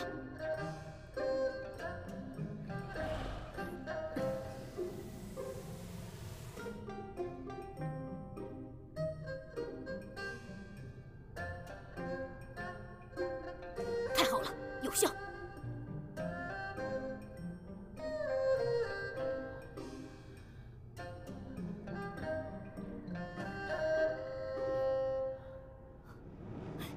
太好了，你终于醒了。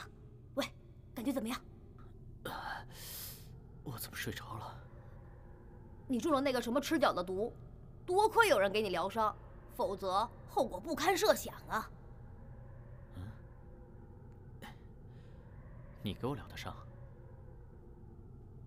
嘿嘿，千钧同学，这次你可欠了我一个好大的人情啊！我说，你要怎么谢我呀？啊？想得美！走吧。想得美！啊喂，等等，你给我站住！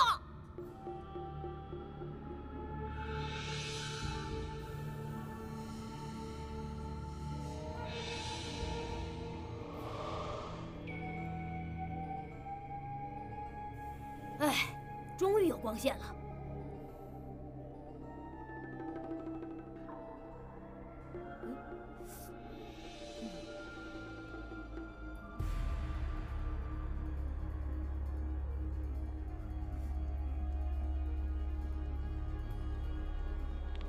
我说，这里看上去不大对劲儿啊。你听。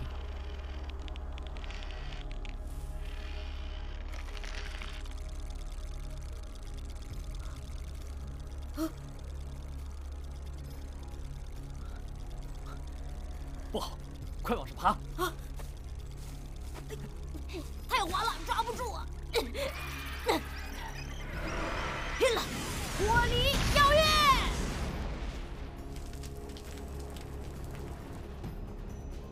不行，你还是别出手了。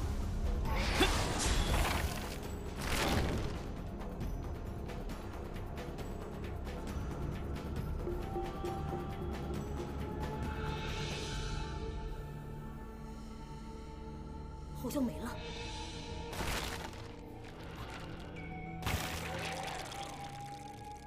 又要攻过来了。不就是些臭虫子吗？我踢！踢！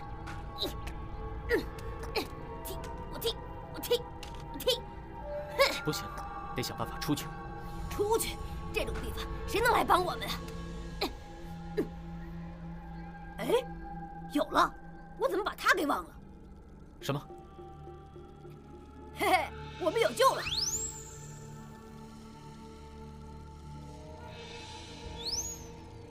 喂，你干什么？搬救兵啊！别急，别急，应该快到了。嘿，来了！小年糕，我在下面。站直！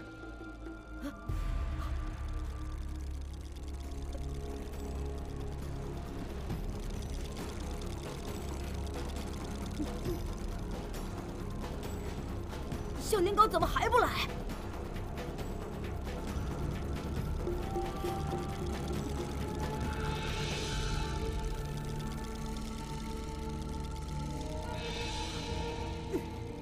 拼了！要他就他吧，我宁愿被埋了，也不愿被吃了。火力！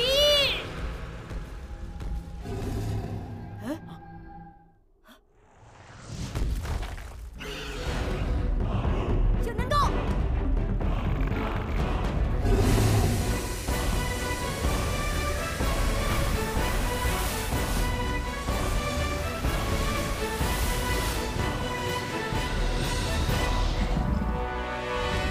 这是。嘿嘿，给你介绍一下，这是千钧，他是我朋友。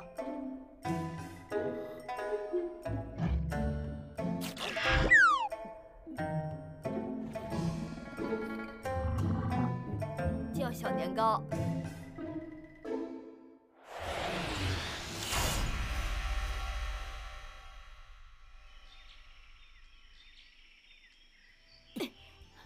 小年糕，这次真是多谢了。我们还有事，先走了。你也快回去吧。下次来桃源山，我一定给你带好多好多好吃的。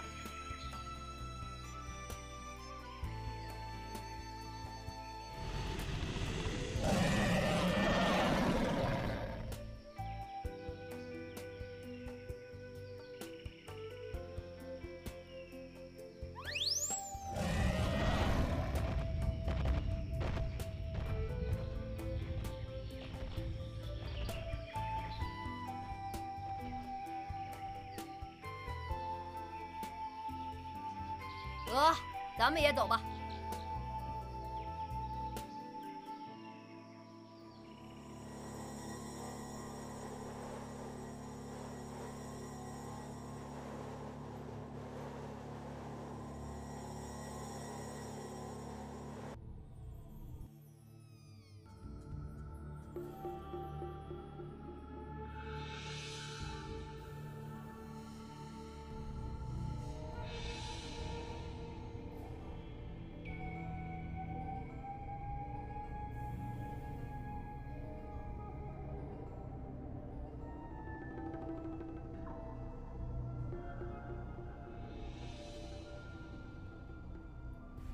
誓言，你可真沉得住气呀！告诉你吧，没有元气是不可能攻破我的结界的，除非你能打倒我。反正我是不介意跟你耗下去的。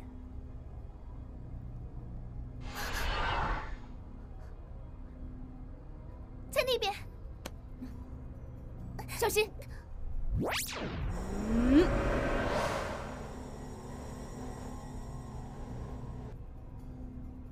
这家伙搞什么鬼？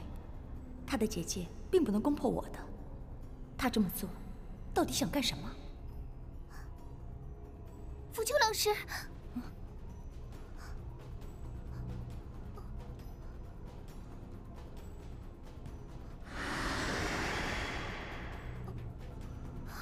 福秋老师，我看不见了。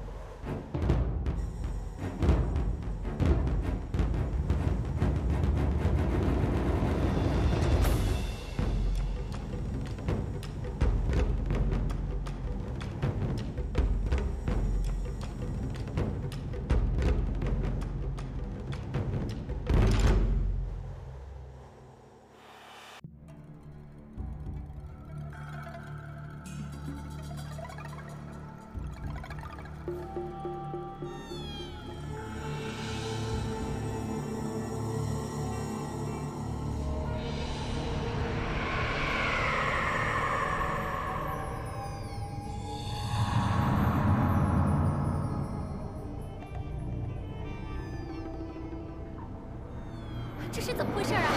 出什么事了？我什么都看不见了。哎呀，陈月，喂，浮秋，你们在哪儿啊？哎呀，老妈，你没事吧？哎，安静点，别乱动。陈月，发动探知，誓言可能会干扰你，但你也不用管那么多。只要探知到了灵力，马上告诉我，由我来一一排除。嗯，明白。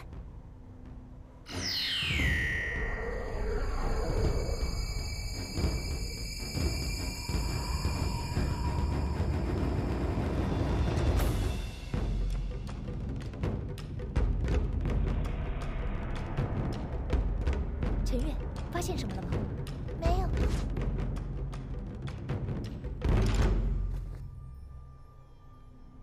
根据之前的战斗来看，誓言可以控制光线。他的这个结界之中，没有一丝光线能进入我们的眼睛，所以，我、陈月和老板娘什么也看不见。要想恢复视觉，就必须冲出这个结界。但那样做的话，也会同时打破我制造的结界，誓言就可以趁机逃出去。哼，要不一起耗着，要不一起出去，只给我2个选择。陈月，有发现吗？陈月，糟了，陈月的元气变得很微弱。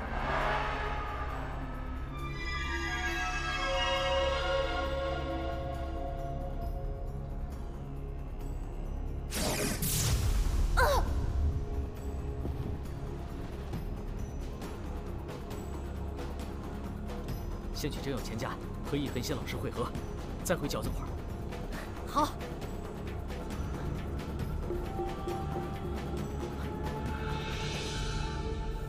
怎么了？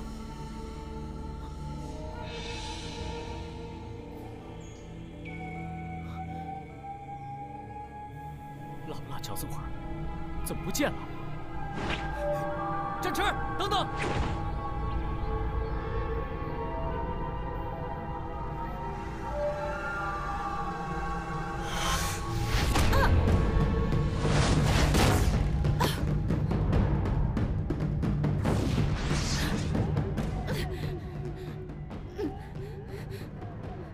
我实在是不喜欢你，因为你让我不得不变成这个样子，认真和你打。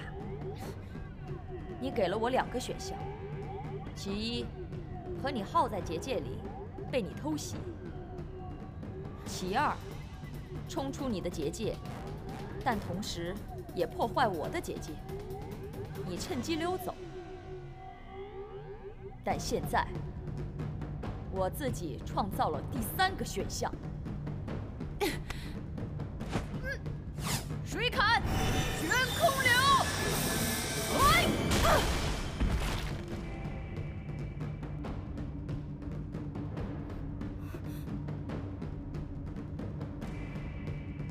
这是怎么回事？灵力结界？难道浮秋老师、浪猫，还有陈月，他们都……安静！你这样大喊大叫的，起不了作用。我感觉到有个灵力形成的结界罩住了饺子馆，肯定是这个结界在捣鬼，我们才看不见饺子馆了。灵力的结界？我还能肯定，这是火属性灵力，不信你自己试试。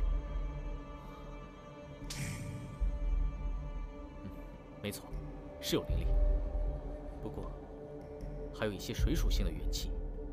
水属性的元气，只可能是浮秋老师的。会有灵力和元气的结界，这是怎么回事？还能是怎么回事？一定是敌人来抢司南托盘了。浮秋老师和陈月一定是被困住了。我们现在就打破这个结界，进去帮忙吧。等等，我觉得有些不对劲。当然不对劲了，灵都找上门了，能对劲吗？喂，还等什么呢？快呀！要是再不进去，里面的人出了事，咱们后悔都来不及了。水砍老爷！水砍！啊！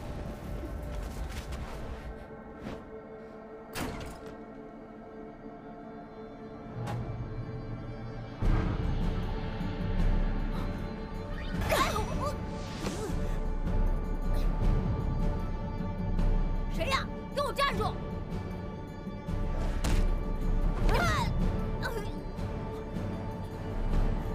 这是……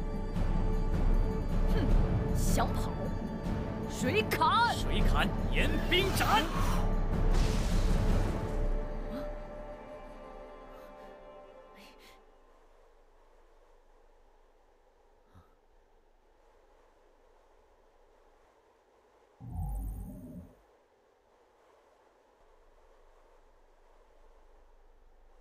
哼，让他跑掉了，算他运气不错。谁跑掉了？我的结界是谁弄坏的呀？结界？那是你的结界。哎，不对呀，腐朽老师，那明明是灵的结界嘛。不，除了灵力制造的结界，还有腐朽老师的结界。而灵力结界，应该就是导致我们看不见饺子馆的原因。哼，誓言，不错嘛。看来你也给自己留了第3个选项。第3个选项？腐朽老师，什么是第3个选项啊？哼，第3个选项就是敌人给自己留的后门，让饺子馆隐形，引得那些不明真相、不动脑筋的家伙前来，鲁莽冲动地破坏结界，放跑敌人。敌人？放跑？腐朽老师，你说不明真相的家伙是谁啊？是啊，我怎么听不懂呢？哼，听不懂？你们2个还真默契呀！我再问一遍，我的结界是谁破坏的？说，到底是谁？哼，也不是铁板一块的吗？哼，回头再教训你们。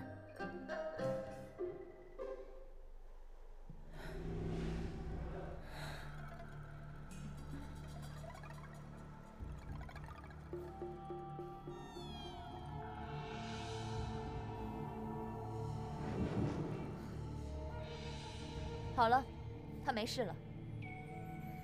奇怪，以当时的情况，誓言肯定是占有绝对优势的。可他为什么不对陈月下狠手呢？为什么？听您话里的意思，好像盼着他把陈月怎么着似的。没下狠手还不好啊？陈月，你感觉怎么样？我没事，你们不用担心。誓言伤势不轻。一时半会儿是不会回来的。对了，展翅，一恒星没和你们在一起吗？糟了，把一恒星老师给忘了，都怪你！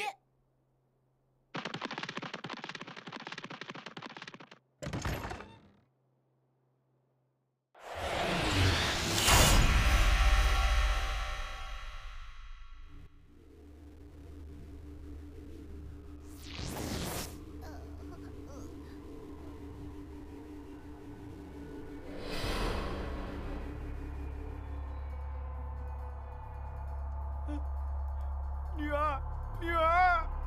毒性扩散得太快，他真的没办法了吧？抱歉，你已经尽力救了我的女儿了，现在这个样子，你不需要抱歉。该说对不起的是誓言，是那个骗子，他骗了我。誓言，他就是你请来的郎中，真有钱。你不知道他是欺破吗？我不管他是不是欺破，我只关心我的女儿。我和他说好的，他治好我的女儿，我帮他找东西。真有钱，零做事，向来都是不择手段。誓言只不过是利用你，神不知鬼不觉地挖东西。如果不是你给他做了掩护，他早就暴露了。他的目的只是找到思南，不可能真心救你女儿的。别忘了，他是一个零。零也好，夏兰也好，谁能救我女儿，我就站在他那边。对我来说，一切都是交易。但现在，全完了。易恒熙老师，展翅、千钧，你们去哪里了？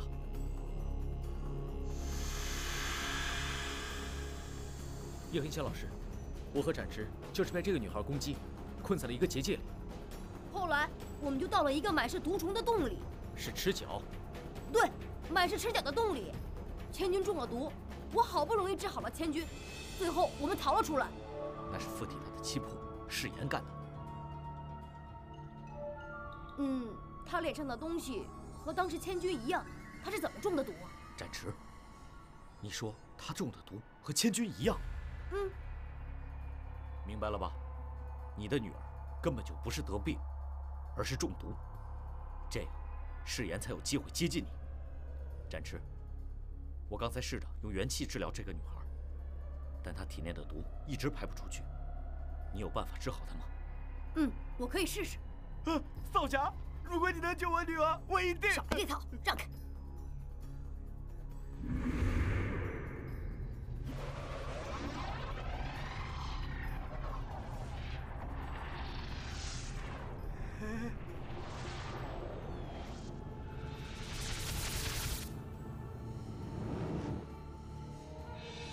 少侠，我女儿她……展翅，你治疗千钧的时候也是这么做的吗？不过她中毒的时间比千钧久，并且更多。况且她还是一个普通人，能挺到现在，多亏了易恒熙老师用元气撑着。你不用担心，你女儿体内的毒已经清除了，她会醒过来的。如果我女儿真的能醒过来，我一定不会亏待各位的。我要说的不是这个，真有钱，你不觉得自己太自私了吗？你为了达到自己的目的，什么都做得出来。这次是救你女儿，下次也会因为别的事情。所以，就是你这样的人，才会轻易被零利用。他们说的没错，真有钱，在你眼里，别人都是被你利用的工具。多年来，你为了一己私欲，坑害了多少人，你自己清楚。你所做的这些事情，导致你越发自私，越发极端。只要是与你无关的人，你就可以舍弃，你就可以欺骗，所以才有了今天的结果。这次如果不是展翅在这里，你自己想想后果吧。你的意思，就是因为我骗了太多人，干了太多坏事，所以才有这样的报应吗？说的有理。世间一切本来就都是交易，都是买卖。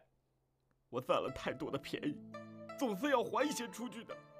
这些道理我早就知道，但我不能接受的是，我犯下的错，干嘛要我女儿来承担？在你的眼里，只有买卖，只有交易吗？那你告诉我，什么不是交易，不是买卖？我不知道你们为什么要和灵斗，但如果你们在战斗中，这次你救了他，其实不就是指望遇到同样的情况，他也能救你吗？难道这不是交易吗？我们和灵斗，只是为了让世间……别动不动就把世界挂在嘴边。世界很大，你去过几个地方？我听说，灵会因为人的恶念附体人，并把人变成灵。我奇怪的是，这有什么不好呢？有恶念的人不都是坏人吗？被附体了，变成灵了，这不是让世间少了不少坏人吗？你们有必要救来救去吗？哼，真有钱，你错了。有恶念的人，不都是坏人？即便是坏人，他们也有被拯救的价值。因为九宫岭相信，没有人生来就是坏人，一切都是可以转变的。就像你，我相信，你也有可取之处。大侠，你就不用给我戴高帽子了。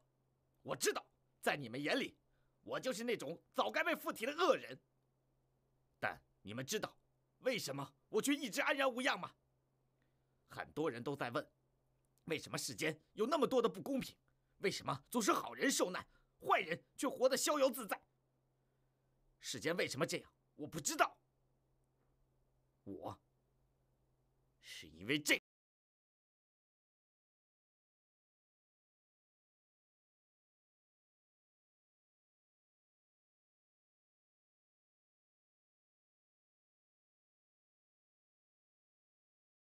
为什么你会有侠岚印记？你到底是什么人？我很小的时候，听说有这个印记的人就会被带走，永远都回不了家。我很害怕，于是想方设法藏起这个印记。后来，我做生意走南闯北，听到了一些关于侠岚和灵的事情，也知道有这个印记的人就有做侠岚的资格。但那会儿我生意兴隆，日子过得正不错，一想到要打打杀杀的，我才不干。于是，我继续隐藏自己的印记。本来我没觉得这个印记有什么好处，直到有一次，那时我靠蒙骗顾客、压榨工人赚了不少钱。当时我还有点心虚，因为我听说过，干了坏事、有恶念的人容易被灵盯上，被附体。没想到，就在那个晚上，我真的被一只灵给跟上了。我很害怕，但不知道为什么，那灵失败了，离开了。我认为是这个印记保护了我。从此以后，我家业越来越大，亏心事也干得越来越多，但我一直顺风顺水。后来也遇到过几次灵，但我都化险为夷了。我想，一定是这个印记在保护我。你们一定觉得很讽刺吧？侠岚印记居然会保护我这样的人。的确很讽刺，它能保护你，却保护不了你的女儿。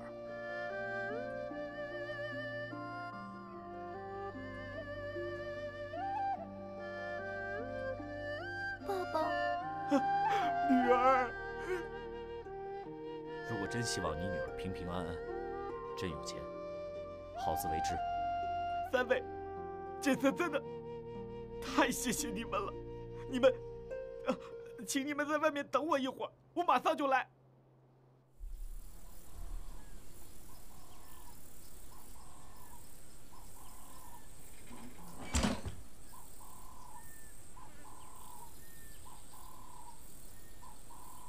让你们久等了。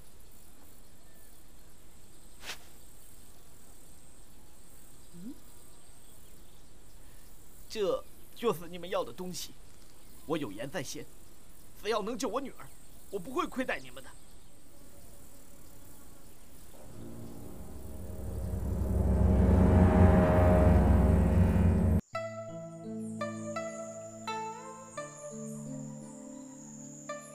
我决定了，带女儿连夜离开桃源镇。虽然我很少这么说，但还是要祝你们顺利。真有钱，希望你今后……你说的我知道了，省省吧。你们救了我的女儿，我十分感激。但你们也得到自己想要的东西了，我们的交易也结束了。我要回去看我女儿了，不送了。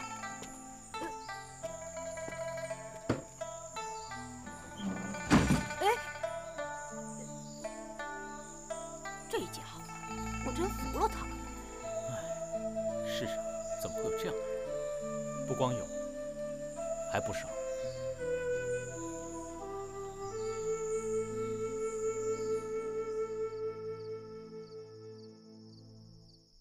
听真有钱说，誓言一开始已经挖到了磁勺，就等思南托盘到手了，没想到被我们躲了过来。更没想到的是，真有钱当初留了一手，让人把磁勺给调了包。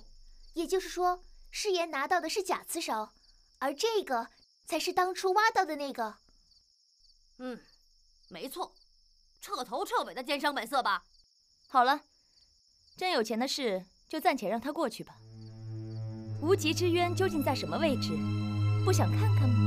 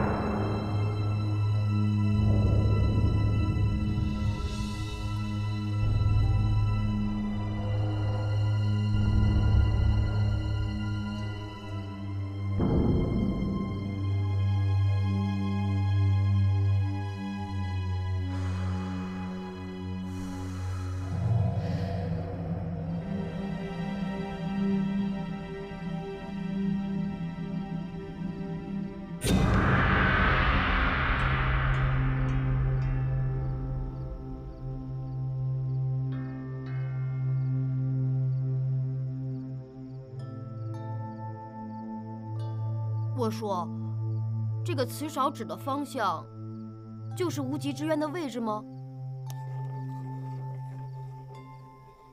哎，方向变到这边了，怎么又变到那边了？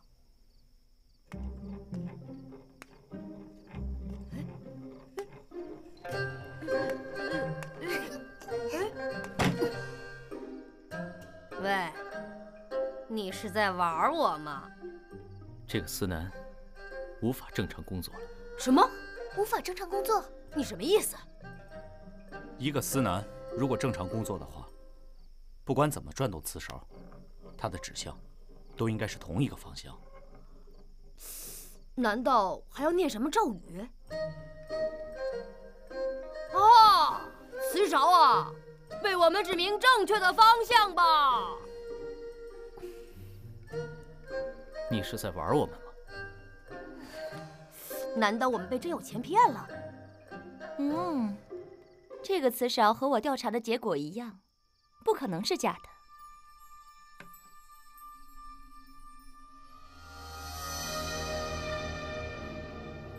思南不能工作，可能和这个裂痕有关。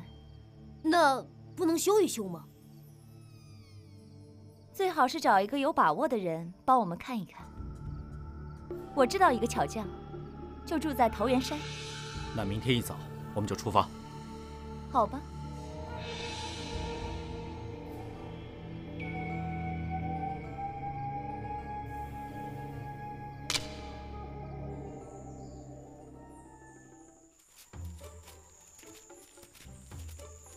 辅秋老师，我们要找的到底是什么人呢？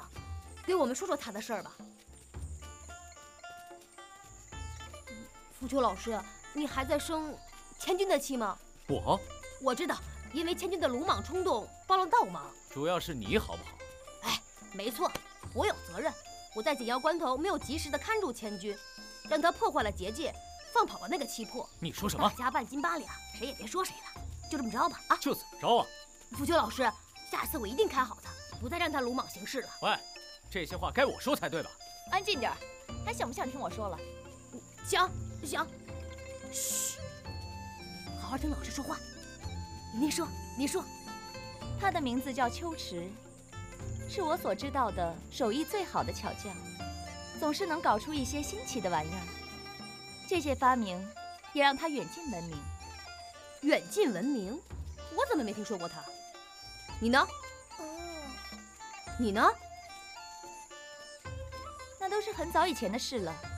后来说他家里出了什么变故，从那以后他就放弃了工作，谁也不见。渐渐的，就很少有人再提起他了。那他会见我们吗？去看看就知道了。一会儿到他家，我和易恒熙先去找他，你们在外面等着。要不，浮秋老师，这个任务就交给我们吧。嘿嘿，你们看，我不仅阳光活泼有朝气，而且能说会道，嘴又甜。陈月呢，又那么温柔可爱，有我们出马，就算被冻得硬邦邦的冰块，也能被融化了。易恒熙老师，您倒是帮忙说句好话呀，就当给我们一个锻炼的机会吧。就让他们去吧。反正没什么危险，他们想去那就去吧。嘿，遵命，陈月，我们走。哎，你就免了吧。怎么了？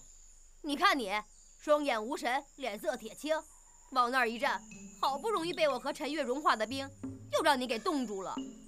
哼，那我就等着你的好消息。不过，你也要小心你的阳光，别把人家烤得火冒三丈，一气之下把你给轰出来。哼！哎，陈月，我们走。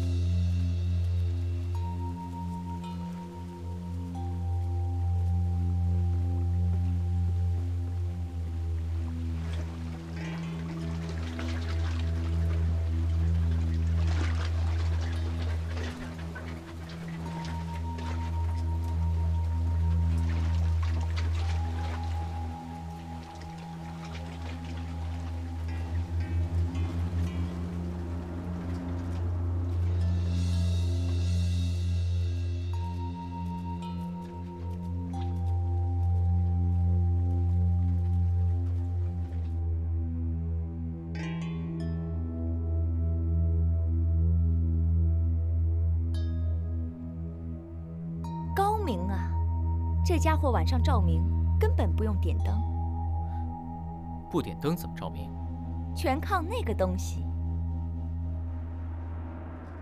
如果我没猜错的话，白天那颗珠子会出来吸收阳光，到了晚上，珠子就会转回阁楼，释放光芒。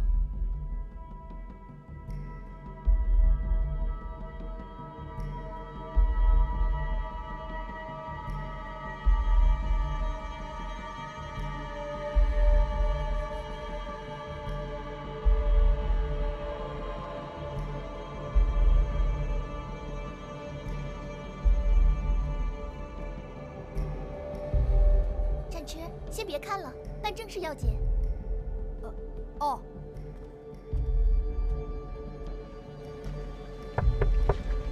有人吗？有人在家吗？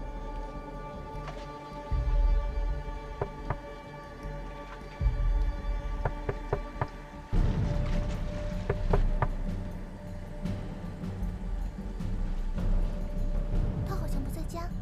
哦。那是什么东西啊？好像就是普通的潜望镜而已。潜望镜？奇怪，这里挂个潜望镜干嘛？有古怪。哎，屋里有人。喂，开一下门好吗？我们只是想请你帮忙看一下思南。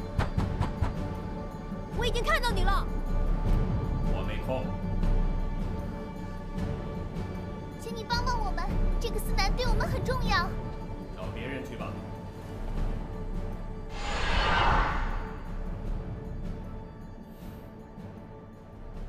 不行，不能让钱军看我笑话。喂，请你帮帮我们看一看这个司南吧，只是一个小司南而已，就耽误你一小会儿。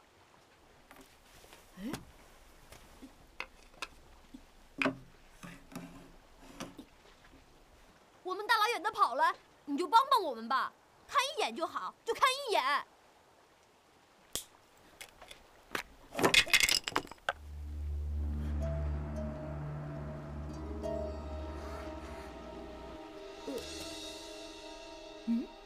展翅那小子在搞什么鬼？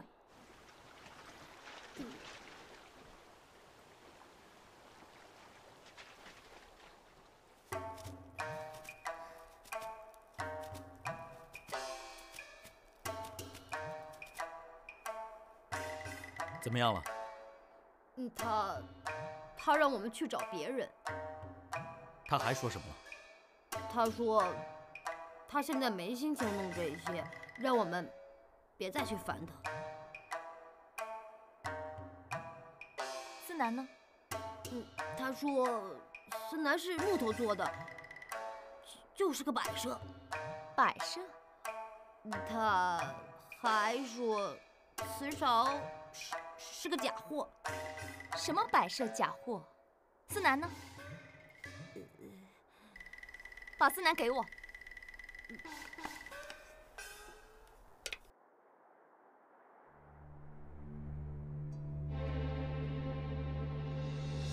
这个，他说磁勺是后做的，表面上看像是一套，其实根本，就不是一个年代的东西。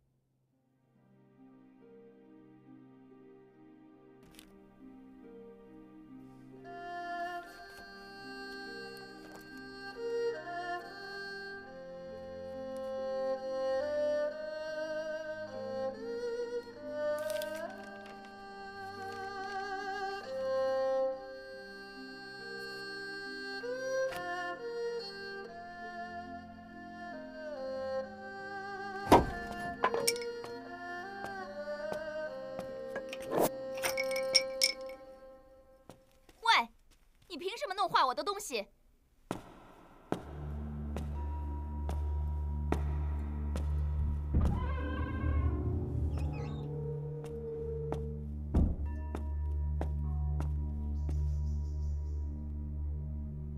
你是谁？现在可是你把我的东西弄坏了。你，福秋，冷静一下。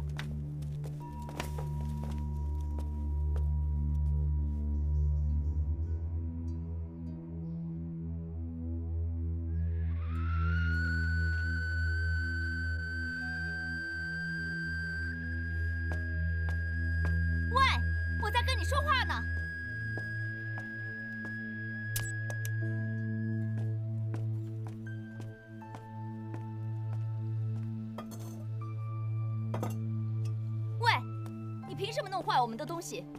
我辛辛苦苦找来的东西，你说毁就毁了。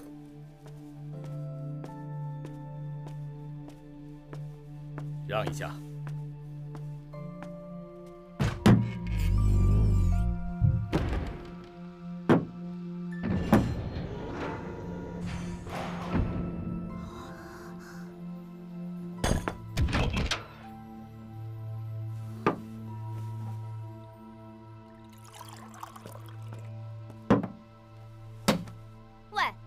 我在跟你说话呢，你知不知道自己毁的是什么东西？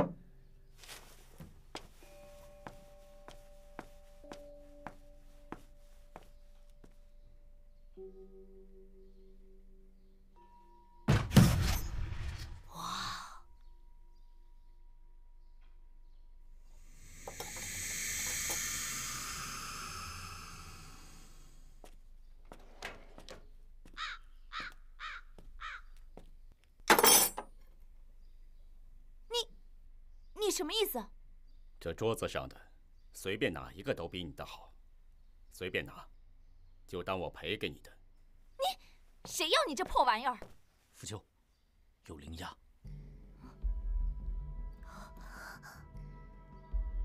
我是9宫岭的太极侠岚叶痕熙。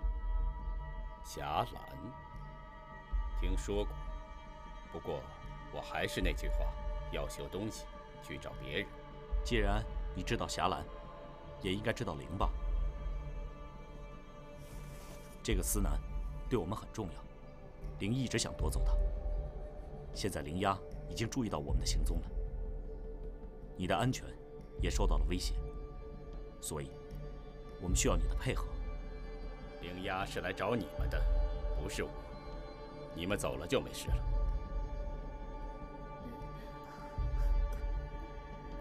那我们先回去吧，明天再来。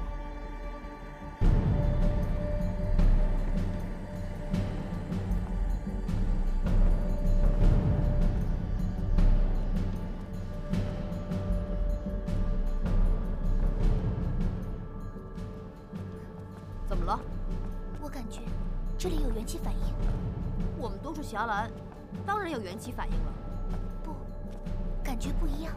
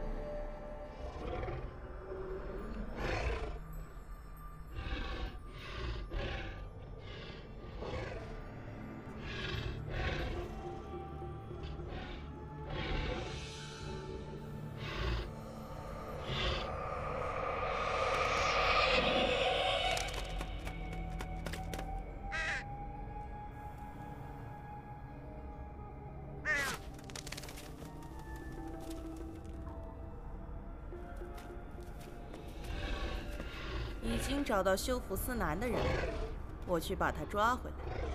鬼爪，你暗中配合，万一出了什么岔子，我们好做进一步的打算。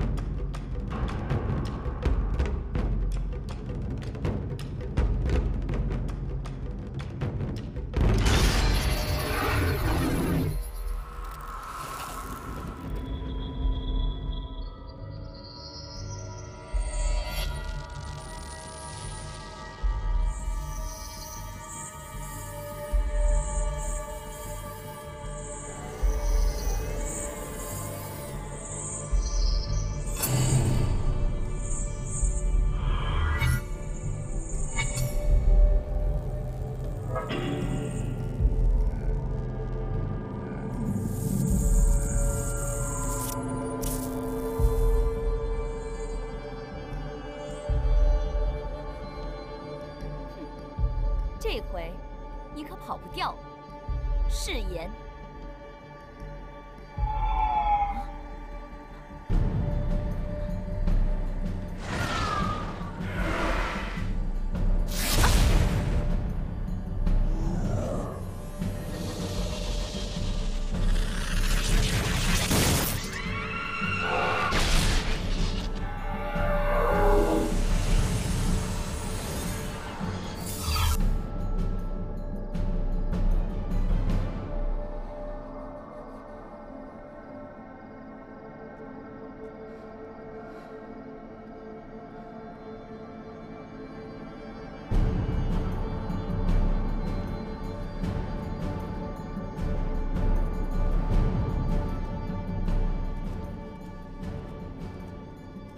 该露面了吧？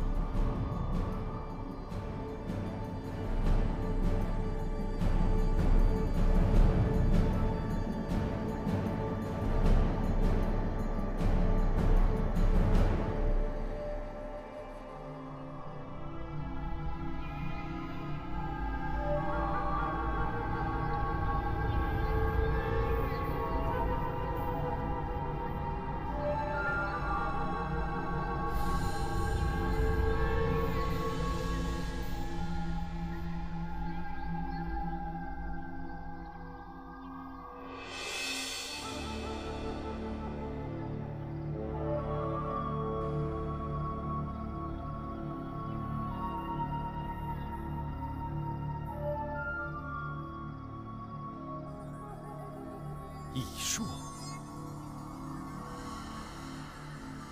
大叔，你说什么？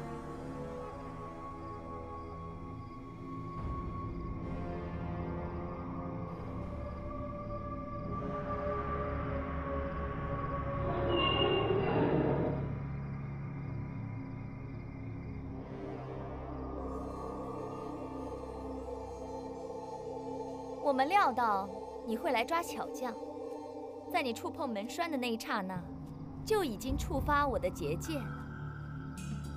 这个结界如同收紧的渔网一样，无关紧要的东西就像水一样会被过滤出去，但任何有灵力的东西，就像网中的鱼，休想逃脱。要发动这个结界，需要耗费一定的时间和元气来准备。上次在饺子馆的时候，我没机会发动它，但这次我可是早有准备。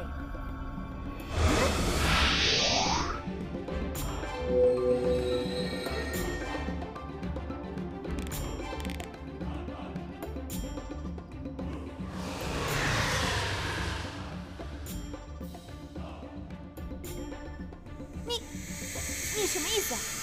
这桌子上的随便哪一个都比你的好，随便拿，就当我赔给你的。你，谁要你这破玩意儿？傅舅，有灵压。那我们先回去吧，明天再来。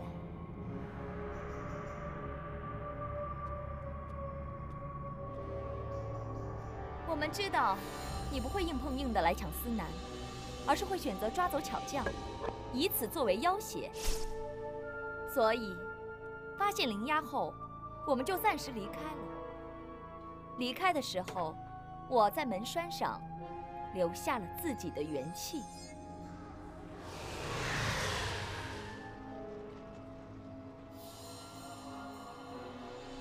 本来想利用那个巧匠把司南搞到手，现在有点麻烦了。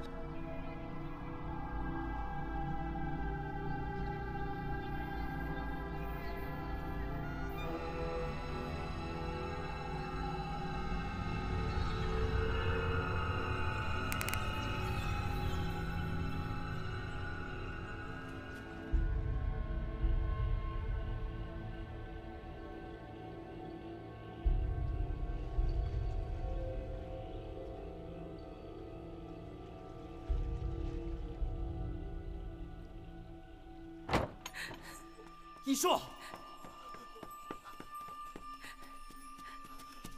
艺术，艺术！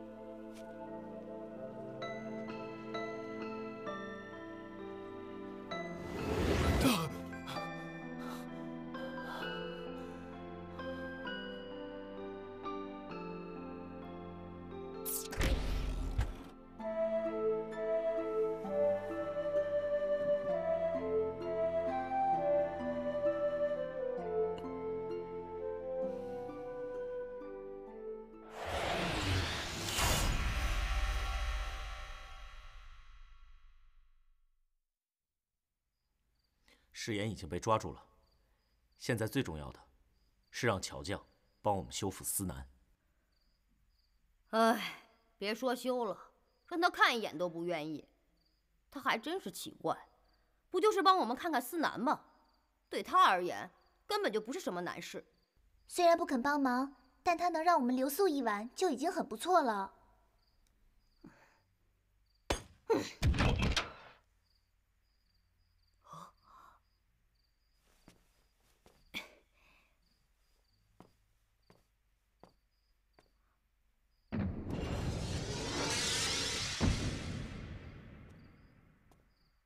唉，奇怪的大叔，奇怪的发明，奇怪的屋子。你说到屋子，我倒想起一件事。从我第一次进到这间屋子的时候，我就感到了元气反应。我也感觉到了，而且我还发现了更奇怪的事情。什么？还记得那个带哨子的水壶吗？啊！我看到水烧开的时候，那壶的下面根本就没有火。没错，我也想起来了。当时我还纳闷呢，没有火，他拿什么烧水呢？他用的是元气。元气？我已经问过他了，他有一颗霞岚玉。霞岚玉？那颗霞岚玉就在我们头顶。上面？那不就是一颗能发光的珠子吗？那些光都是霞岚玉里的元气发出的。元气？可是元气有5种颜色，应该发出5种颜色的光才对呀。元气穿过珠子的时候，就融合成1种颜色了。一个巧匠，怎么会有霞岚玉呢？巧匠的妻子是一个郎中，多年前救过一个受伤的霞岚。那个霞岚在临死之前，把自己的霞岚玉送给了他的妻子。妻子？说了半天我才想起来，我们到他家这么长时间了，还没见过他的妻子呢。他的妻子失踪了。失踪？听他说，那都是很早以前的事了。看来浮丘老师说的巧匠家发生的变故，应该就是巧匠妻子的失踪了。虽然他妻子失踪了，但霞岚玉却留了下来。可能你们也在想，巧匠是个普通人，他怎么会使用元气？我认为，巧匠想出了某种办法，使霞岚玉可以大量吸收元气，而且他可以把5种元气分离出来，单独使用。门口的水渠，水流根本不足以带动那么大的水车，于是他把水属性元气注入到水渠里，利用元气驱动水车运转。这么说，他使用的那些工具也是借助金属型元气打造出来的。而火属性的元气，他用来烧水做饭。可是我并没有看到火属性元气啊。烧开一壶水，根本用不了多少元气，不仔细观察是注意不到的。一个普通人，居然能想到办法使用元气，他的确很厉害。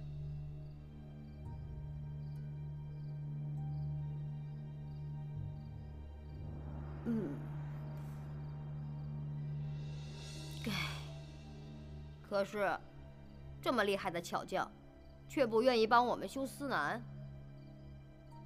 唉。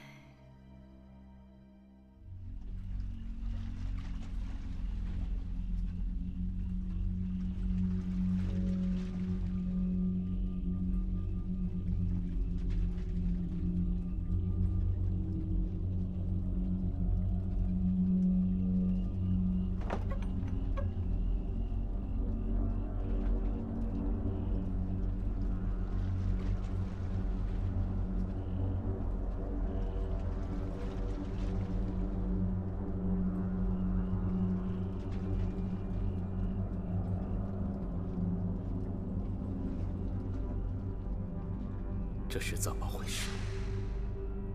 他不仅和一说长得一样，而且连声音也一模一样。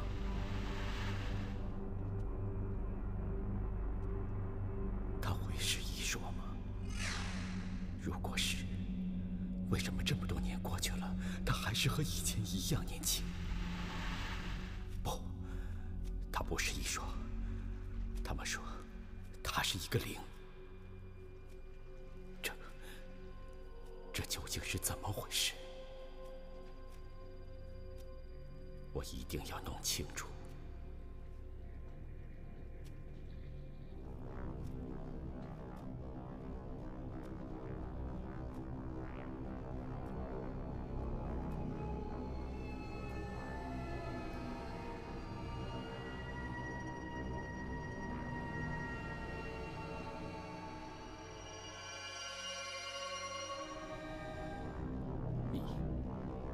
你到底是谁？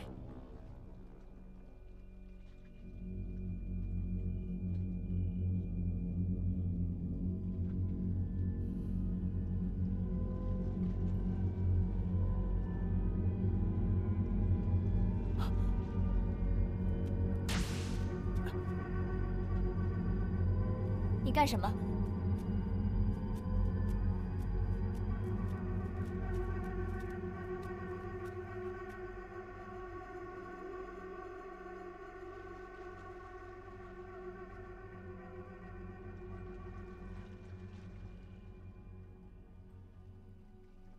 我睡不着，出来走走。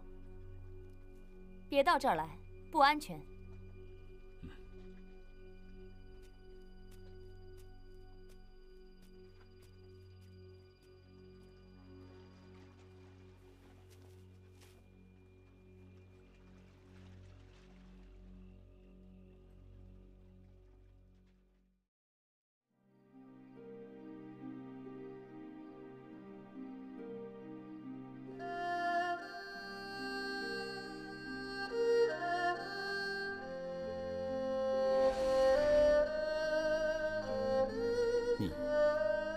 你到底是谁？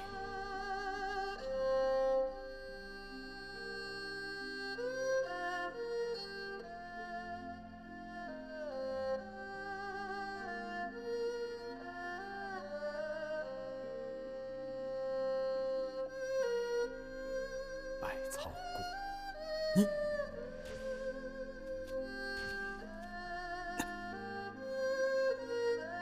你干什么？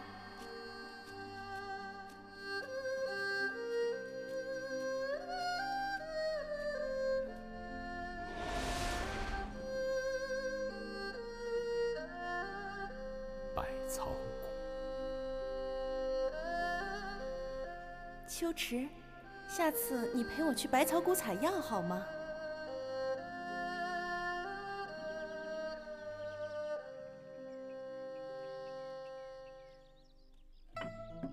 秋池，下次你陪我去百草谷采药好吗？秋池，啊，行，下次去。那我们约好了，下次一起去百草谷。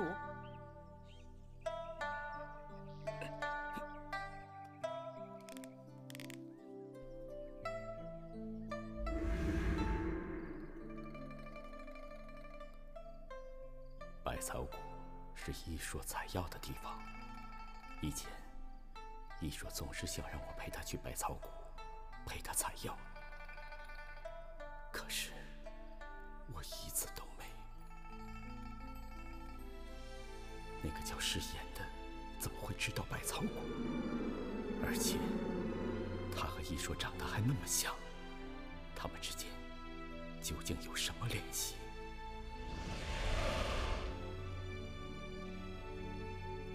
百草谷，他写下“百草谷”3个字，一定想告诉我什么？难道他是想让我去百草谷？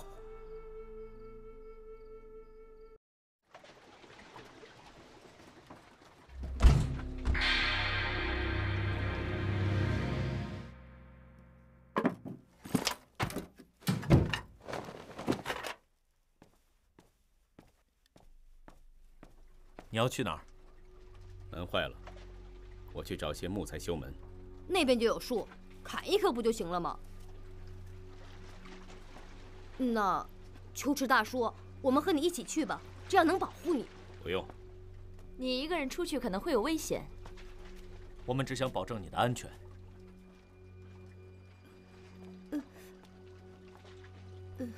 伊文熙老师。等等我，秋池大叔，等等我呀！伊恒熙，我知道。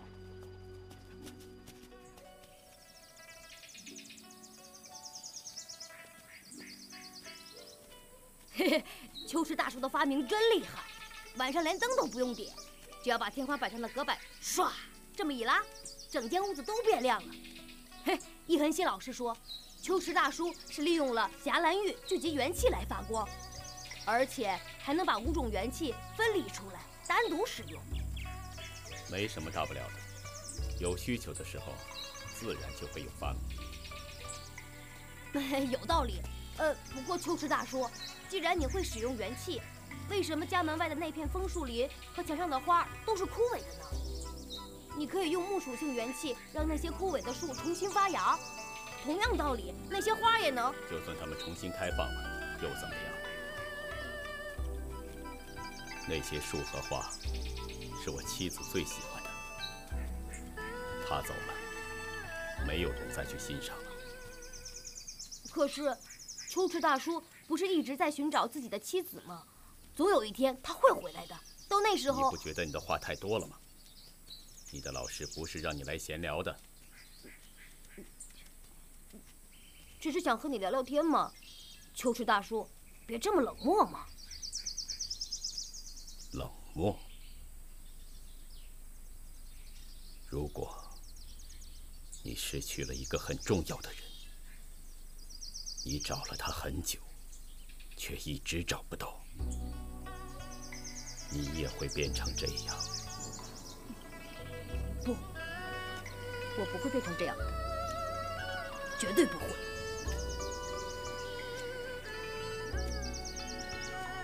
在我很小的时候，姐姐就被灵抓走了。这么多年，我一直想要救回姐姐，甚至有几次机会，我差点就能救回姐姐。不过，不管怎样，我都不会变的。就算再过上10年、20年，我都不会变。因为，如果我变成了一个冷漠的人，就算我救回了姐姐，姐姐也不会高兴的。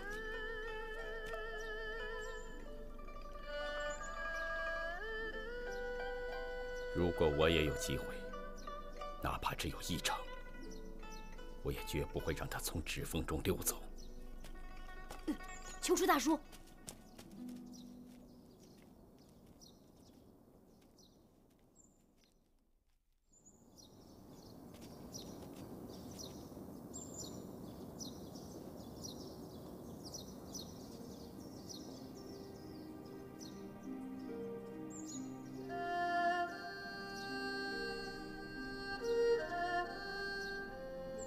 秋池大叔，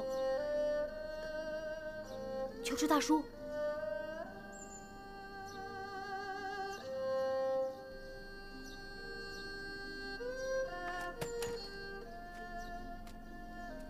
我自己搭了一个木棚子，可总是漏雨。下次你陪我去的时候，帮我修一个好一点的木屋，好吗？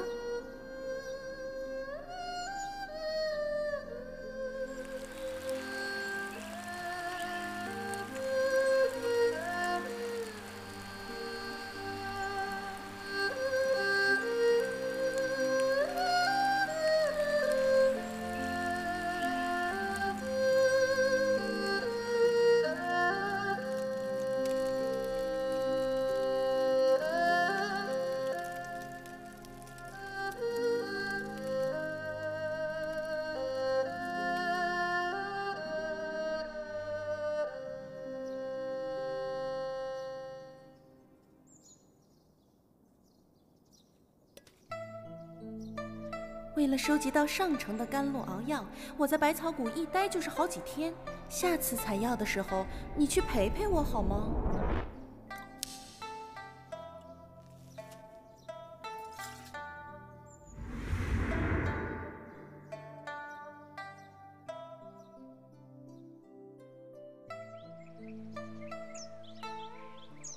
你真的要去吗？他们特地来请我，是看得上我的手艺。我能把自己的手艺带到外乡去，这不也挺好的吗？这么说，你又不能陪我采药了，是吗？下次我一定去，我很快就会回来的。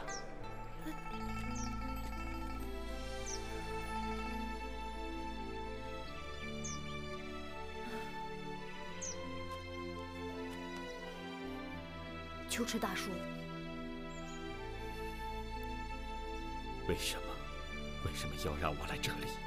那个誓言到底要告诉我什么？誓言？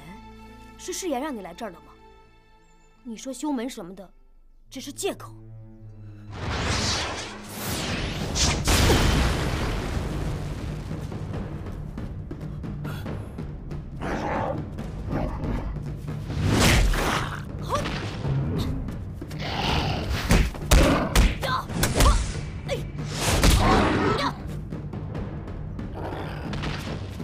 秋池大叔，快跑！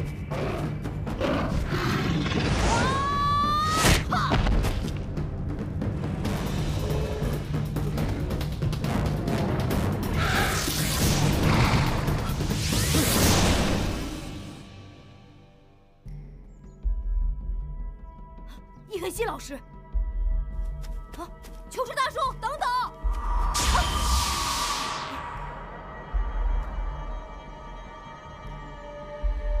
我们必须尽快出去。秋池大叔一个人太危险了。火力！风旋晴天！大师，这里交给我，快去追他。是。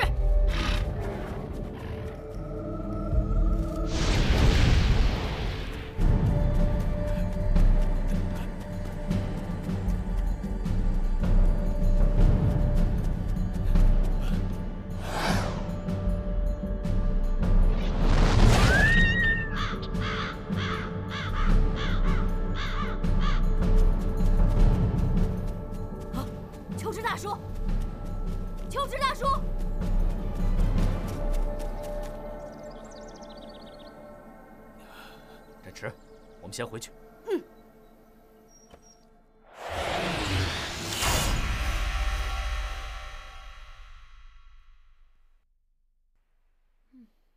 假的，就算是假的，也不能说掰就掰了呀。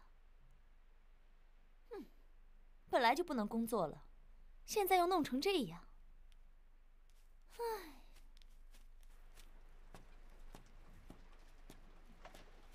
陈月，你去休息吧。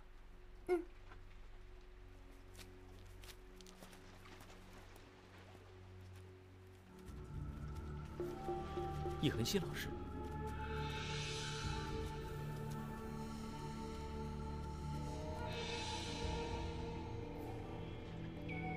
不要过去。我只是想弄清楚一些问题。什么？在百草谷，我听大叔说。好像誓言知道一些大叔的妻子的事情。誓言？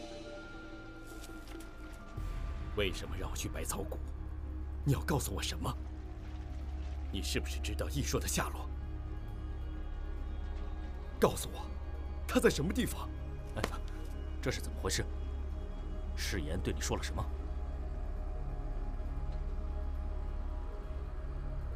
安全起见，明天一早我们就回9宫岭。你收拾一下东西，明天我们一起。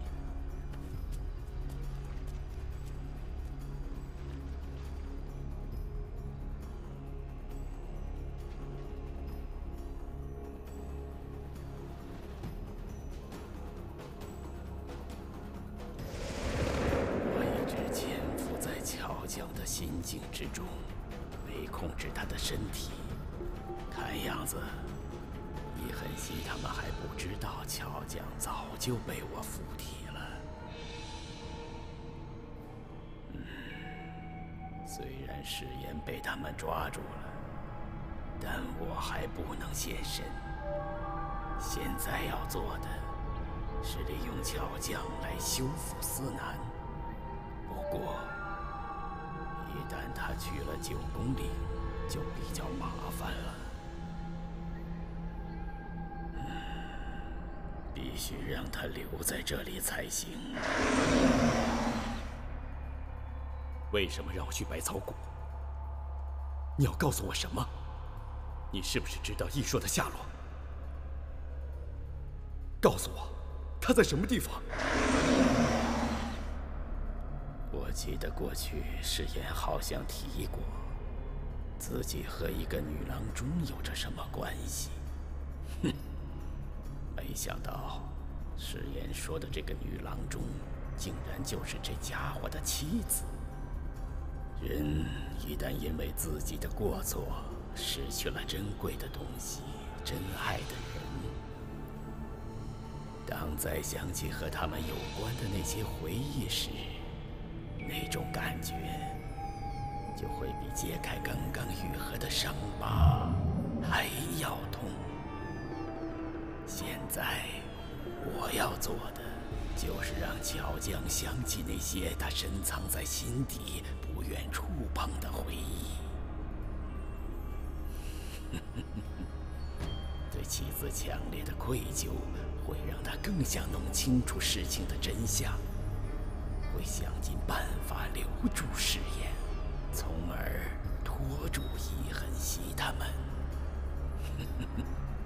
这样我就有机会了。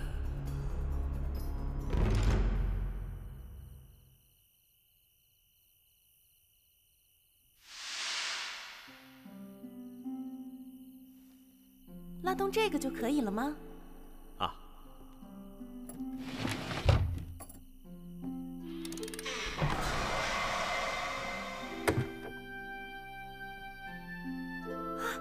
真是太棒了！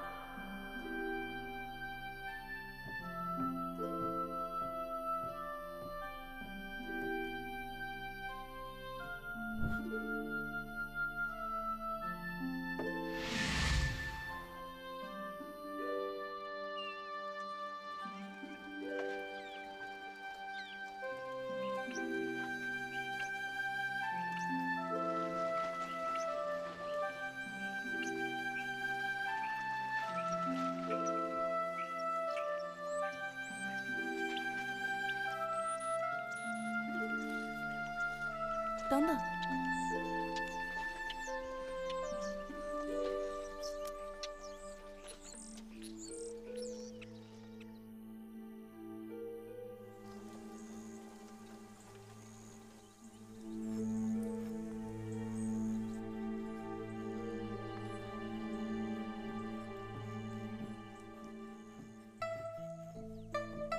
趁热吃吧。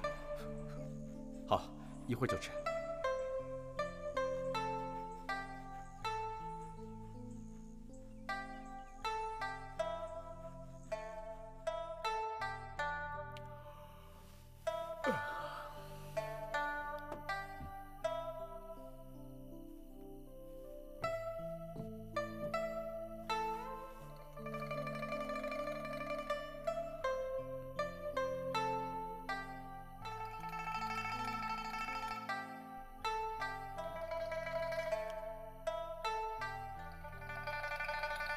我们该去百草谷了。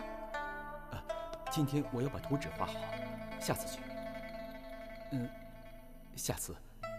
下次我一定去。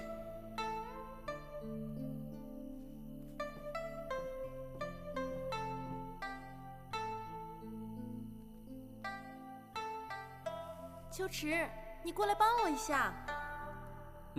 一会儿就来。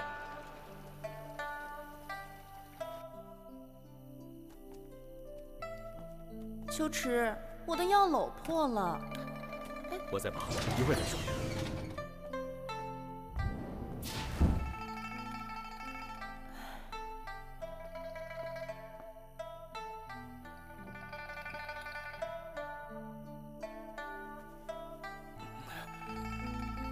又要去采药是吗？你先去，你先去。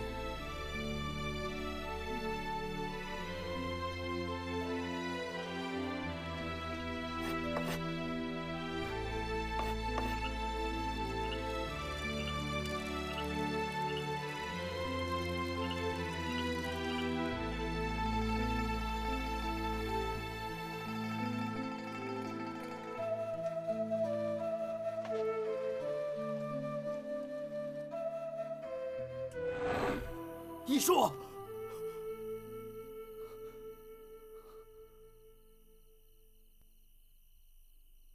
一说，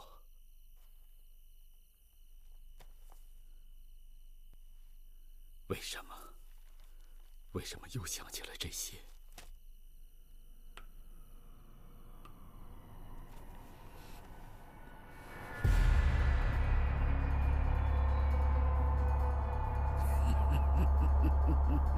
真是个容易被煽动的家伙。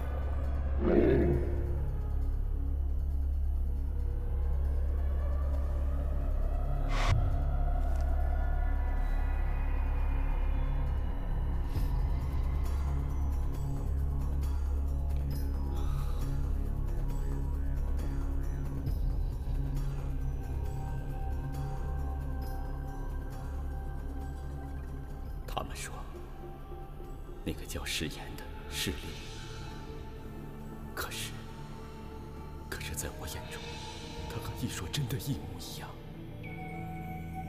如果他和一说没有关系，怎么可能让我去百草谷？他既然知道百草谷，就一定知道些其他的消息。夏兰明天就要离开这里了，他也会被带走。如果他们要除掉誓言，我就再也无法知道艺术的情况了。我该怎么办？不，我不能让他们把誓言带走。我得想办法拖住他们，直到弄清楚事情的真相。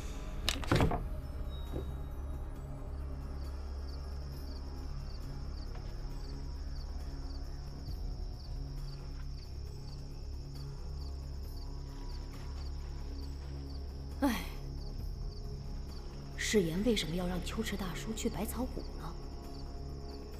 他到底想要干什么？展翅说，巧匠到了百草谷后，看到那里有一个木棚子，还有里边的一些东西，就哭了起来。誓言似乎知道他妻子的一些情况，百草谷可能让他想起了过去，甚至是和他的妻子有关的过去，所以他才那么伤心。可是，誓言这么做的目的又是什么呢？而在百草谷，我们又遭遇了敌人的袭击。遭遇吗？有这么巧？伏击？誓言是想把巧匠引到事先设好的陷阱里，以此要挟我们。不管怎么样，这里都不安全了。明天一早，我们就赶回9宫岭。可是秋池大叔似乎不愿意去9宫岭。谁问他愿不愿意了？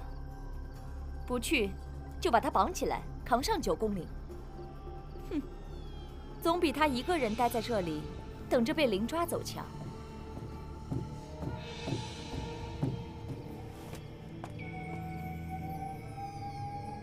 我想过了，我帮你们修4难。哼，有意思。